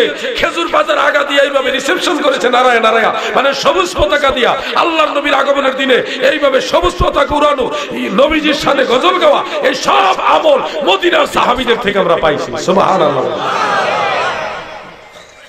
বাবাজি, ইন্নাল্লাহা লা ইউহিব্বুল মুতাদিন, সীমা লঙ্ঘনকারীকে আল্লাহ পছন্দ করে না।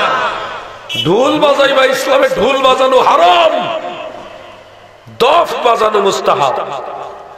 দফ আর ঢোল এক নয়, ইসলামে ঢোল বাজানো হারাম। দফ বাজানো বিবাহের অনুষ্ঠানে কিংবা যুদ্ধের ময়দানে বিশেষ কিছু ক্ষেত্রে দফ বাজানো মুস্তাহাব। দফ আর ঢোল এক না, ঢোল হলো দুই দিকে পর্দা, আর দফ হলো বিশাল এইভাবে বড়, একদিকে পর্দা আরেকদিকে খোলা। এখনো আরব দেশে আছে। আল্লাহ তাআলা আমাদের বোঝার তৌফিক দেন, আমিন। যারা রাসূল সাল্লাল্লাহু আলাইহি সাল্লামকে মাটির তৈরি বলে, গায়েব জানে না বলে, হাজির নাজির অস্বীকার করে, তাদেরকে কাফের বলা যাবে? দুইটা হাল মনে রাখবেন।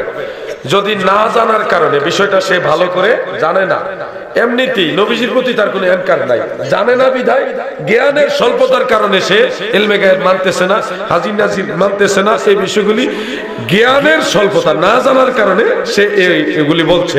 অরিজিনালি নবীজির প্রতি তার কোনো বিদ্বেষ নাই, এই ক্ষেত্রে তাকে কাফের বলা যাবে না। কিন্তু কেউ যদি রাসূলের প্রতি ইনকার করে, আল্লাহর নবীর প্রতি অবজ্ঞা করে এই কথাগুলি বলে, তাহলে ওয়ায়াকফিরু ইযা শাক্কা ফি সিদকিন নবী সাল্লাল্লাহু আলাইহি ওয়াসাল্লাম আও সাব্বাহু আও নাক্কাসাহু আও সাগগারা। আমার নবীজিকে, নবীজির সত্যতা নিয়ে কেউ যদি সন্দেহ করে এবং নবীজিকে কেউ যদি গালি দেয় অথবা নাক্কাসাহু অর্থাৎ নবীজির সম্মানকে কেউ যদি ছোট করে অথবা সাক্কারা নবীজিকে যদি ছোট করে কেউ কথা বলে, নবীজির প্রতি ইনকার রাখা কুফরি, কেউ যদি রাসূলের প্রতি অসম্মান, টিটকারি, ইনকার বা মন থেকে বিদ্বেষ রেখে এই ধরনের বিশ্বাস রাখে, তাহলে সে কাফের হবে, তার বউ তালাক হবে, সন্তানাদি পরে জন্ম হলে হারামজাদা হবে, সে মারা গেলে মুসলমান তার জানাজা পড়া হারাম হবে। দুইটা অবস্থা। কিন্তু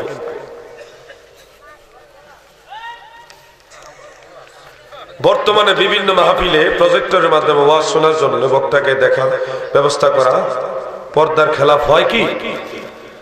বাবাজি, আমি এই ব্যাপারে সমালোচনা করলেও যা, না করলেও তা। সারা পৃথিবী এখন যেদিকে আমি একলা উল্টা হইয়া লাভ আইছে। মক্কা মদিনায় হজ হইতেছে, আরাফার ময়দানে মক্কায় মদিনা নামাজ হইতেছে, বাংলাদেশে দেখতেছে, নারীও দেখতেছে, পুরুষও দেখতেছে না। মানে আমি ফতোয়া দিলেও কি এটা বন্ধ হয়ে যাব? কথাগুলি মনোযোগ দিয়ে শুনবে। মোবাইল, টেলিভিশন, প্রজেক্টর, এগুলি হলো প্রযুক্তির আবিষ্কার। এগুলি মানুষের কল্যাণেও লাগে, অকল্যাণেও লাগে। খুব মনোযোগ। প্রজেক্টরের মাধ্যমে ওয়াজ শোনাটা আমি হারামও বলি না, তবে তাকওয়ার খেলাফ বলি। তাকওয়ার খেলাফ। আমার মা বোনেরা ওই হাদিসের উপরে লক্ষ্য করে যদি প্রজেক্টর ছাড়াও আর শুনে যে একজন অন্ধ সাহাবী নবীজির বাড়িতে গেলেন হুজরা মুবারকে, তখন নবীজির একজন স্ত্রী তার দিকে তাকাই রইলেন বা তার সামনে রইলেন, তখন নবীজি বললেন তুমি ভিতরে যাও। তখন নবীজির স্ত্রী বলতেছে ইয়া রাসূলুল্লাহ, সে তো অন্ধ। তখন নবীজি বলছে তুমি তো অন্ধ না, তুমি তো চোখে দেখো। তো এই হিসাবে মা বোনেরা প্রজেক্টরের মাধ্যমে ওয়াজ শোনা হারাম নয়, কিন্তু এটা তাকওয়ার খেলাফ। না দেখে যদি ওয়াজ শুনতে পারে ভালো। তবে আমি মনে করি যদি এরকম কোন খারাপ দৃষ্টিভঙ্গি না থাকে, সেক্ষেত্রে মহিলারা স্টার জলসার জি বাংলা না দেখা এদিকে আইলে ভালো। এইটার চাইতে এইটা ভালো। কি আপনারা কি করেন? আপনারা এইটা বাদ দিয়ে আয়ুক আগে, এদিকে আয়ুক না। এক সময় আলেম ওলামাদের কথা শুনতে শুনতে তাদের মনের মাঝে দিন ধর্মের পরহেজগারি আসবে, তখন এমনিতেই তারা আল্লাহওয়ালা হয়ে যাবে, আবেদা সালেহা। ওই কাতারে যখন যাবে তখন তারা এমনিটা ছেড়ে দিব। তো ওই পর্যন্ত আমরা তাদেরকে ইনভাইট করি, এইটা বাদ দিয়ে এইটা তা। আল্লাহ তাআলা আমাদের বোঝার তৌফিক দেন। মন্দের ভালো আর কি। আত্মহত্যাকারীর জানাজা, জানাজার ব্যাপারে ইসলামের বিধান কি? ফতোয়ায়ে আলমগীরের মধ্যে মাসালাটা আছে। আত্মহত্যাকারীর জানাজা কোন ইসলামী শাসক, বড় কোন আলেম অথবা সমাজের যিনি প্রতিপত্তিশীল বড় লিডার, উনি পড়াইতে পারবে না। বড় কোন আলেম আত্মহত্যাকারী জানাজা পড়াইতে পারবে না। নরমাল সাধারণ একজন মুসলমান তার ইমামতি করে কোনো মতে জানাজা পড়বে, কিন্তু জানাজা পড়তে হবে। আত্মহত্যা করলে সে ফাসেক হয়ে মারা যায়, কাফের হয়ে না। আর কাফের হয়ে যে মারা যায় তার জানাজা জায়েজ নাই, কিন্তু ফাসেকের জানাজা জায়েজ। শাস্তি দিবে আল্লাহ, মাফ করে দিলেও এটা আল্লাহর ব্যাপার, কিন্তু শাস্তির ঘোষণা আছে আত্মহত্যার ব্যাপারে, এটাই তার আজীবন শাস্তি থাকবে। এই জন্য আত্মহত্যাকারী জানাজা পড়া হানাফি মাযহাবের দৃষ্টিতে জায়েজ, তবে ওই জানাজার ইমামতি বড় কোনো আলেমে করতে পারবে না, নরমাল একজন মুসল্লি করে দিবে। এটা তার জন্য একটা, এটা কি বলবো, এহানত তো বলতে পারেন, বা এটা সমাজবাসীর জন্য একটা শিক্ষা বলতে পারেন। মাজারে সেজদা করা কি শিরক? মাজার সামনে রেখে নামাজ পড়া কি জায়েজ? দুইটা প্রশ্ন। মাজারে সেজদা করা দুইটা মাসালা। একটা হলো মাজারে সেজদা দিয়েছে তাজিমে, কিন্তু ইবাদতের আল্লাহ মনে করে নেই, সেই ক্ষেত্রে শিরক হবে না, কবিরা গুনাহ হবে, হারাম। মাজারে যদি তাজিমান সেজদা দেয়, শ্রদ্ধা দেখাইতে যায়, তাহলে হানাফি মাযহাবের দৃষ্টিতে এটা হারাম। আর যদি মাজারকে আল্লাহ মনে করে কিংবা আল্লাহর মতে মনে করে, তখন এটা হবে শিরক। এই দুইটা মাসালা মনে রাখবেন। একটা হলো সম্মান দেখাইতে যায় সেজদা দিয়েছে, তখন হবে এটা কি হারাম, কবিরা গুনাহ। আর যদি আল্লাহ কিংবা আল্লাহর মতো মনে করে, ওরকম মনে করে সেজদা দেয়, তাহলে হবে শিরক। দুইটা মাসালা, দুটোই তো নিষেধ। তাজিমে সেজদা ইসলামে নিষেধ, শরীয়তে মুহাম্মাদিতে এটা মানসুখ। তাফসীর ইবনে কাসির সহ তাফসীরের সমস্ত কিতাবের মধ্যেই বিষয়টা ক্লিয়ার। আইম্মা আহলে সুন্নাত সবাই একমত, তাজিমি সেজদা আগের যুগে কোন কোন নবীর যুগে ছিল, কিন্তু শরীয়তে মুহাম্মাদীতে তাজিমি সেজদা মানসুখ, হারাম। মাজার সামনে রেখে নামাজ পড়া কি জায়েজ? মাজারের সামনে, মাজার এবং নামাজের মাঝে যদি ওয়াল থাকে অথবা সূত্রা, কমাস কম সূত্রা যদি থাকে সেক্ষেত্রে একটা বিধান। আর যদি সরাসরি কবর নিয়ে নামাজ পড়ে তাহলে নামাজ হবে না। কথা বুঝতে পারছেন ভাইজান? নামাজ হবে না। আর অন্তত ওয়াল যদি থাকে তাহলে সে কোনো অসুবিধা নাই, নামাজ হবে। ফরজ ওয়াজিব আমল নিয়মিত না আদায়কারী ব্যক্তি যদি মুস্তাহাব নফল আমল করে তাহলে সওয়াব পাবে কি? পরীক্ষার খাতায় যা লেখে তার নাম্বার সে পাবে। যদি ঈমান থাকে তাহলে যে কোনো আমলের সে বকশিশ পাবে। তবে অবশ্যই ফরজ ওয়াজিব আমলকে প্রাধান্য দিতে হবে আগে। কথাগুলি বুঝতে পারছেন ভাইজান? নফল মুস্তাহাব যারা করছেন তাদেরকে তিরস্কার করা যাবে না, তাদেরকে ইসলামী শিষ্টাচার দিয়ে, ভালোবাসা, সৌহার্দ্যপূর্ণ আচরণ দিয়ে ফরজ ওয়াজিবগুলির মূল মর্যাদা মূল্যায়ন বুঝান। যে লোকটা মুস্তাহাব এত গুরুত্ব দিয়া আদায় করে তারে যদি আপনি বুঝাইতে পারেন সে ফরজটাও এর চেয়ে বেশি গুরুত্ব দিয়ে আদায় করবে। কিন্তু টিটকারি করলে সে আপনার কথা শুনবে। ভালোবাসা দিয়ে বিশ্ব জয় করা যায়। প্রশ্ন প্রায় শেষ। আমাদের এলাকায় অনেকে মাজারে গিয়ে সেজদা দেয়, এই ব্যাপারটা আলোচনা হয়ে গেছে। নির্দিষ্ট কোন পীরের কাছে মুরিদ হওয়া কি আবশ্যক? হওয়ার চিহ্ন দুইবার দিছে। হওয়ার চিহ্ন দুই জায়গায় দুইবার না, একবার হইলেই হইতো। তো পীরের কাছে বায়াত হওয়ার বিধান হলো তিনটা। যারা একেবারে নিকৃষ্ট ফাসেক, পাপিষ্ট, একেবারে কঠিন পাপিষ্ট, তাদের জন্য কামেল পীরের বায়াত হওয়া ফরজে আইন। কাজী সানাউল্লাহ ফানিফাতি রাহমাতুল্লাহ আলাইহি তাফসীরে মাযহারির মধ্যে মাসালাটা আনছে। ফরজে আইন কাদের জন্য? সবার জন্য না। যারা একেবারে নিকৃষ্ট পাপিষ্ট, পাপাচার, ফাসেক। ফাসেকের মাঝে আবার সব ফাসেক এক না, ফাসেক আবার দুই প্রকার আছে। তো আর যারা মোটামুটি আমলে সালেহ এর সাথে জড়িত আছে, আবার গুনাহ টুনাহ মাঝে মধ্যে করে, তাদের জন্য এটা হলো সুন্নাত। আর যারা আবদান সালেহ, নেক বান্দা, অরিজিনালি কোনো পাপের সাথে তারা জড়িত হয় না, বায়াতে রাসূলের স্বার্থে হইল তাকে বায়াত হওয়া মুস্তাহাব। এই তিনটা ক্লাস। কিন্তু বায়াত কারো জন্যই মাফ নাই, হয় ফরজ আর না হয় সুন্নত আর না হয় মুস্তাহাব। সবারই বায়াত লাগবে, বায়াত কারো জন্য মাফ নাই। বাবাজি, মা বাবার খেদমত এটা আলাদা একটা সাবজেক্ট। কেউ যদি পীরও হয়ে যায় তাও মা বাবার খেদমত করতে হবে। মা অথবা বাবা যদি কাফের মুশরিক হয় তাও মা বাবার খেদমত করতে হবে। মা বাবার খেদমতের সাবজেক্টটাই আলাদা, কিন্তু বায়াতের সাবজেক্টটা হলো আরেকটা আলাদা, এটা ভিন্ন বিষয়। বায়াত হওয়ার বিষয়টা আমি একটা আয়াত আপনাদের সামনে আনলে সহজে বিষয়টা বুঝবেন। সূরা ফাতাহ আয়াত নম্বর 10। কত? 10। আল্লাহ তাআলা বলেন, ইন্নাল্লাযীনা ইউবায়িউনাকা ইন্নামা ইউবায়িউনাল্লাহ ইয়াদুল্লাহি ফাওকা আইদিহিম। আমার আল্লাহ বলেন, নিশ্চয় আমার নবীর কাছে যারা বায়াত হয়েছে এবং হবে তারা সবাই আমি আল্লাহর কাছে বায়াত হইল। সুবহানাল্লাহ।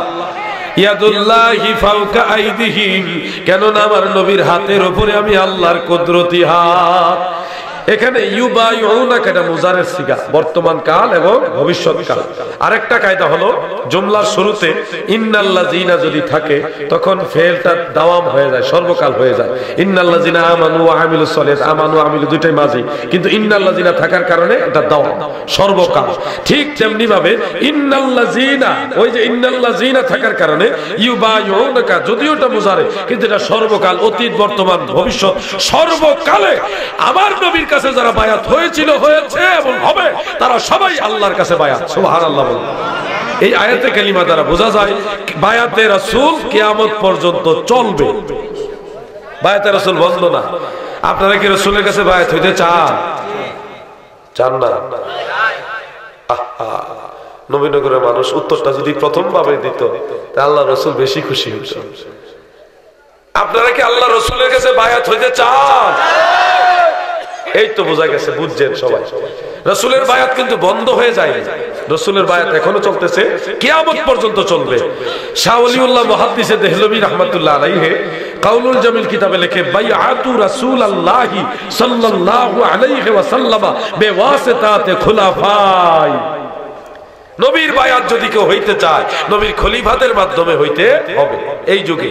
এই জন্য নবীর খলিফা হলো আবু বকর সিদ্দিক, ওমর, ওসমান, আলী রাদিয়াল্লাহু আনহুমাদের মাধ্যমে, ইমাম হাসান হইয়া, ইমাম হুসাইন হইয়া, জৈনুল আবিদিন, ইমাম বাকির, ইমাম জাফর সাদেক, হযরত বাইজিদ বুস্তামি, আবুল হাসান খেরকানি হইয়া হইয়া, হযরত খাজা বাহাউদ্দিন নকশবন্দ, খাজা গরিব নওয়াজ, হুজুর গাউসুল সাকালান আব্দুল কাদের জিলানী রাহিমাহুল্লাহ, তারপরে শেখ আহমদ হিন্দি মুজাদ্দিদ আল ফিসানি হইয়া, শেরসিনা, ফুরফুরা, সতরা, এই যে মাসিহাতা, এরপরে বাইশ ভান্ডার, বিশ্ব জাকির মঞ্জিল, এনায়েতপুর, সম্ভগণ, চন্দ্রপাড়া, সারা পৃথিবীর যত হক্কানি সিলসিলা আছে, সমস্ত সিলসিলা, এই সমস্ত সিলসিলা আমার নবীর সিলসিলা। এজন্য বায়াতে রাসূল যদি হইতে চান, আল্লাহর ওলিদের মাধ্যমে হইতে হবে। বায়াত হওয়ার জরুরিয়তটা আপনি তখনই বুঝবেন যখন নবীজির বায়াতের বিষয়টা আপনি বেশি অন্তর থেকে বুঝবেন। রাসূলের বায়াত আমরা চাই, এজন্য আল্লাহর ওলিদের কাছে বায়াত হইতে হবে। প্রশ্ন শেষ। যদি বেঁচে থাকি আবার দেখা হবে ইনশাআল্লাহ, আর যদি মারা যায় হাসরের ময়দানে দেখা হবে ইনশাআল্লাহ। আপনাদের অনুরোধ করে যাচ্ছি, যেহেতু আমার একটা জরুরি প্রোগ্রাম আগামীকাল, আলোচনা প্রায় 2 ঘন্টা হয়ে গেছে, তো আমি আর সামনে যাচ্ছি না। শরীর আমার সর্দি, গায়ে জ্বরও আছে, এর মাঝে অসুস্থতা নিয়ে আমি এত মোটামুটি আলোচনা লম্বাই করছি। মদিনাওয়ালার ওসিলা আল্লাহ তাআলা দয়া করলে আবার দেখা হবে। আমি দাওয়াত দিয়ে যাচ্ছি বিশ্ব জাকির মঞ্জিল পাক দরবার শরীফ, আমার পীরের বাড়ি, আমার মুর্শিদের বাড়ি। যদি সময় সুযোগ পান ইনশাআল্লাহ যাবেন। আমিও অন্যান্য পীর মাশায়েখের দরবারে যাই। একটা কথা, আমার পীরের দরবারের যে কাজ, সেগুলি আমি করার জন্য আমার পীরের বাড়ি যাব, দরবার কেন্দ্রিক কাজ করব। আপনারটা আপনার পীরের দরবার কেন্দ্রিক কাজ আপনি করবেন, কিন্তু সুন্নিয়তের যে কোনো কাজে আমরা সব পীরের মুরিদানরা একসাথে হয়ে করব। কথা কি বুঝতে পারছেন ভাইজান? দরবারের কাজ আপনারাটা আপনারা করবেন, আমরাটা আমরা করব, কিন্তু সুন্নিয়তের স্বার্থে যে কাজ, এটা আমরা সব পীরের মুরিদানরা এক হয়ে করব। আল্লাহ তাআলা আমাদেরকে আহলে সুন্নাত ওয়াল জামাতের উপরে থাকার তৌফিক দেন, আমিন। আসেন দাঁড়ায়া নবীজিকে সালাম জানাই, ইয়া নবী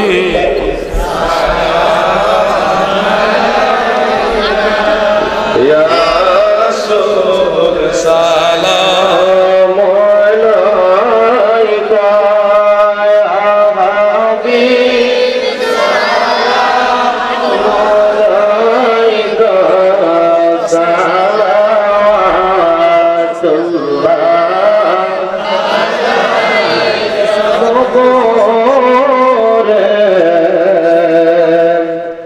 সেদিন শোয়াইবে পাশের কপাট লাগাইবে, কঠিন হাসরের দিনে রাসূল থাইকেন গো আমাদের নিকটে, ইয়া নবী সালাম আলাইকা, ইয়া রাসূল সালাম আলাইকা, ইয়া হাবিব সালাম আলাইকা, সালাওয়াতুল্লাহ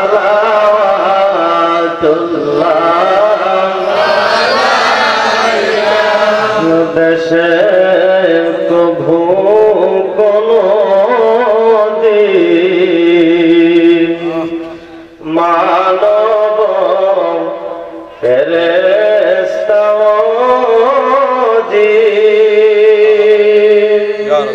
যেতে পারবে না,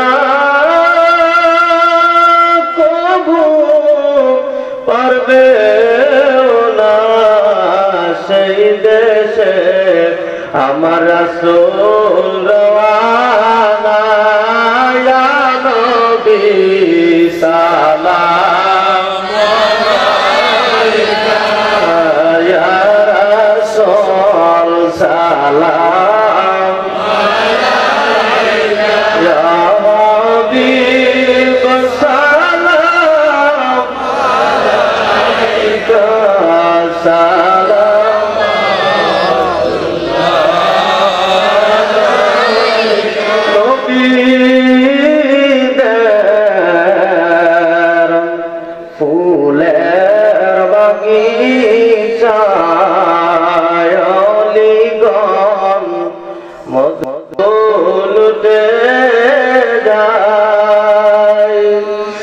পীরের নূরে রোদায় রায় প্রাণ ভমরা নবীর গুণ গায় নবী সালাম আলাইকা ইয়া রাসূল সালাম আলাইকা ইয়া হাবিব সালাম আলাইকা সালাওয়াতুল্লাহ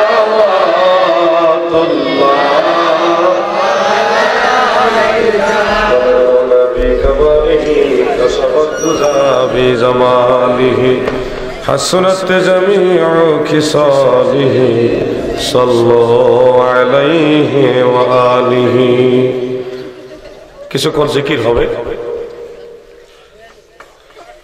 আর এটা রেকর্ড করছে কে ও ফাহিম ভাই এটা আল্লাহ যাক আমাদের ফাহিম এইচডি মিডিয়া এটা একটা নামকরা চ্যানেল ইউটিউব চ্যানেল আপনারা এই আলোচনাটা ইউটিউবের মাধ্যমে প্রচার করবেন তবে যেই কথাগুলি অপ্রয়োজনীয় মনে করেন যেটা মনে করেন ইউটিউবে গেলে তো অনেকেই অনেক যেগুলো প্রয়োজন নাই এগুলি কাট করে দিয়ে দিয়েন আর কি আর প্রয়োজনীয় কথা তো সবার জন্য দরকার তো এখন একটু জিকির করি সামান্য এরপরে মোনাজাত হয়ে যাবে ইনশাআল্লাহ মোনাজাত করবেন আমাদের মাহফিলের যিনি সম্মানিত সভাপতি সাহেব তিনি বরকতান আমি আপনাদেরকে একটু জিকির করে এরপর বিদায় হয়ে যাবে ইনশাআল্লাহ একটু জিকির ইসমে জাত আল্লাহ আল্লাহ আল্লাহ আল্লাহ আল্লাহ আল্লাহ আল্লাহ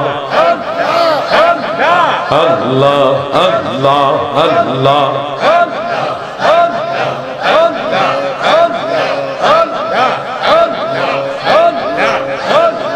আল্লাহ আল্লাহ আল্লাহ আল্লাহ আল্লাহ নামের তরি আল্লাহ আল্লাহ নামের তরি সারলাম ভব সাগরে আল্লাহ আল্লাহ আরে মাওলার নামে আল্লাহর নামে আল্লাহর নামে সারলাম তরি যাব আমি ওই পারে আল্লাহ আল্লাহ নামের তরি আল্লাহ আল্লাহ নামের তরি সারলাম ভব সাগরে আল্লাহ আল্লাহ ডাকেন সবাই আল্লাহ আল্লাহ আইসা ভাবে যাইতে হবে ভেবে কেন দেখো না রে আইসা ভাবে যাইতে হবে আল্লাহ আল্লাহ আল্লাহ আইসা ভাবে যাইতে হবে ভেবে কেন দেখো না রে অধম জেহাদি অধম জেহাদি ডেকে বলে নবীর তরিকা সাইর না আল্লাহ এই অধম জেহাদি ডেকে বলে নবীর কদম সাইর না আল্লাহ আল্লাহ নামের তরি আল্লাহ আল্লাহ আরে আল্লাহ আল্লাহ নামের তরি সারলাম ভব সাগরে আল্লাহ আল্লাহ আল্লাহ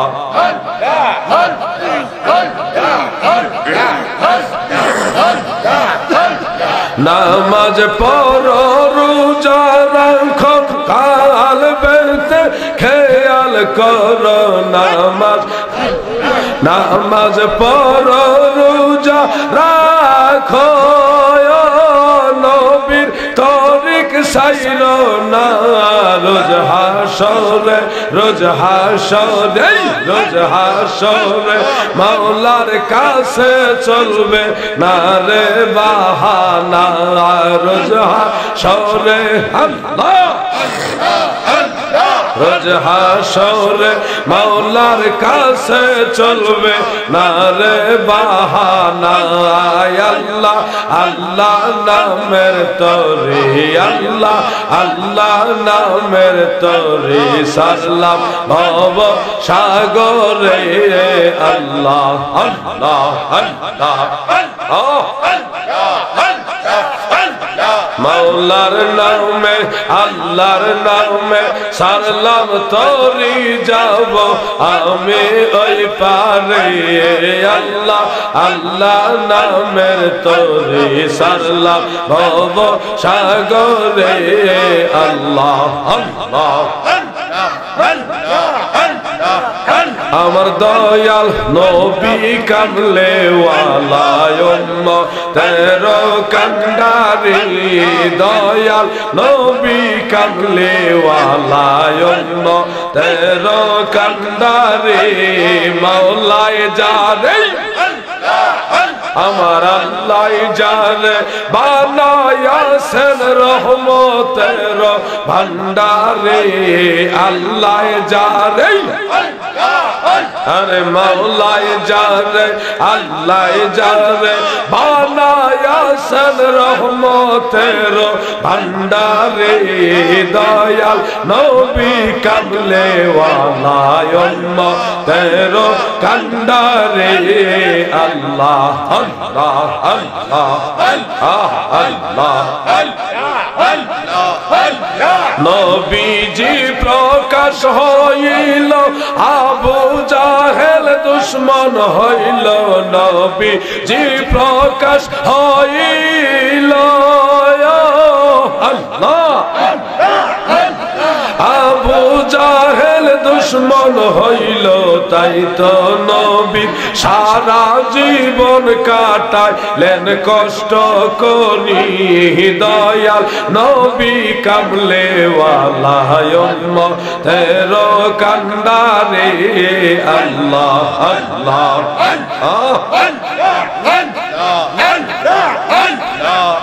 আমার মাওলায় জানে আল্লাহ জানে বানায়াছেন রহমতের ভান্ডারে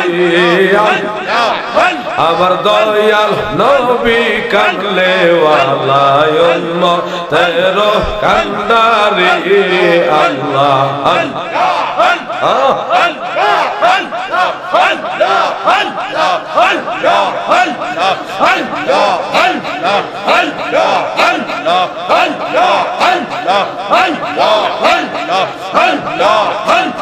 আস্তে আস্তে খেয়াল ছেড়ে দেন মোহব্বতে পড়েনি আল্লাহ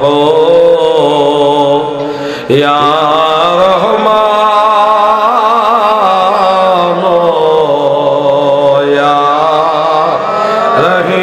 রহিম ইয়া রাহমাতাল লিল আলামিন। আমি আপনাদের কাছে দোয়া চাই, আপনাদের সবার প্রতি দোয়া রেখে, বিশেষ করে যে সমস্ত যুবকরা আমার আব্দুল সালাম ভাই না আব্দুল সালাম ভাইয়ের সাথে কঠিন পরিশ্রম, অনেক হাড় ভাঙা পরিশ্রম করে এই সুন্নি মাহফিলটা সাফল্য মণ্ডিত করার জন্য সহযোগিতা যারা করলেন তাদের জন্য আমার আন্তরিক দোয়া রইল। এই যুবকদের ভবিষ্যৎ জীবন যেন আল্লাহ তাআলা উজালা করেন, তাদের জন্য সুন্দর কর্মের ব্যবস্থা আল্লাহ করে দেন। এই মাহফিলের উসিলায় কবরের আযাব যেন আল্লাহ মাফ করে দেন। এই মাহফিলের উসিলায় আমাদের সকলের প্রত্যেকটা ফ্যামিলির উপরে যেন আল্লাহ রহমতে কামেলা নাজিল করেন, বলেন আমিন। আপনাদের কাছে অনুরোধ রেখে গেলাম, এটা আমার একটা প্রস্তাব, বাকিটা ইন্তজামের কমিটির সর্বোচ্চ ক্ষমতা। আজকের মাহফিলের যিনি সম্মানিত সভাপতি পীরে কামেল হযরত মাওলানা শাহ সৈয়দ ফখরুল ইসলাম সিদ্দিকী সাহেব মাসিহাতা দরবার শরীফ, তিনি আপনাদেরকে নিয়ে দোয়া করবেন ইনশাআল্লাহ। বরকতার আমিও আসে নাই তো ওনার রিপ্রেজেন্টেটিভ হিসেবে নাম কি তো ওনার রিপ্রেজেন্টেটিভ হিসেবে সহসভাপতি পীরে কামেল আলহাজ হযরত মাওলানা ইলিয়াস পীর সাহেব কিবলা খলিফা মাসিহাতা দরবার শরীফ, তিনি মোনাজাত আখিরি মোনাজাত আজকের মাহফিলে আখিরি মোনাজাত পরিচালনা করার জন্য বিনয়ের সাথে অনুরোধ রেখে আপনাদের কাছ থেকে আমি বিদায় নিলাম। আসসালামু আলাইকুম ওয়া রাহমাতুল্লাহ। বন্ধুগণ, আপনারা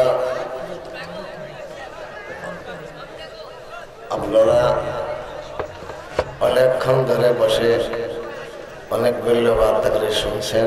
আল্লাহ আপনাদেরকে আমাদেরকে প্রত্যেককে আল্লাহ আমল করার তৌফিক দান করুন। সবাই বলুন আমিন।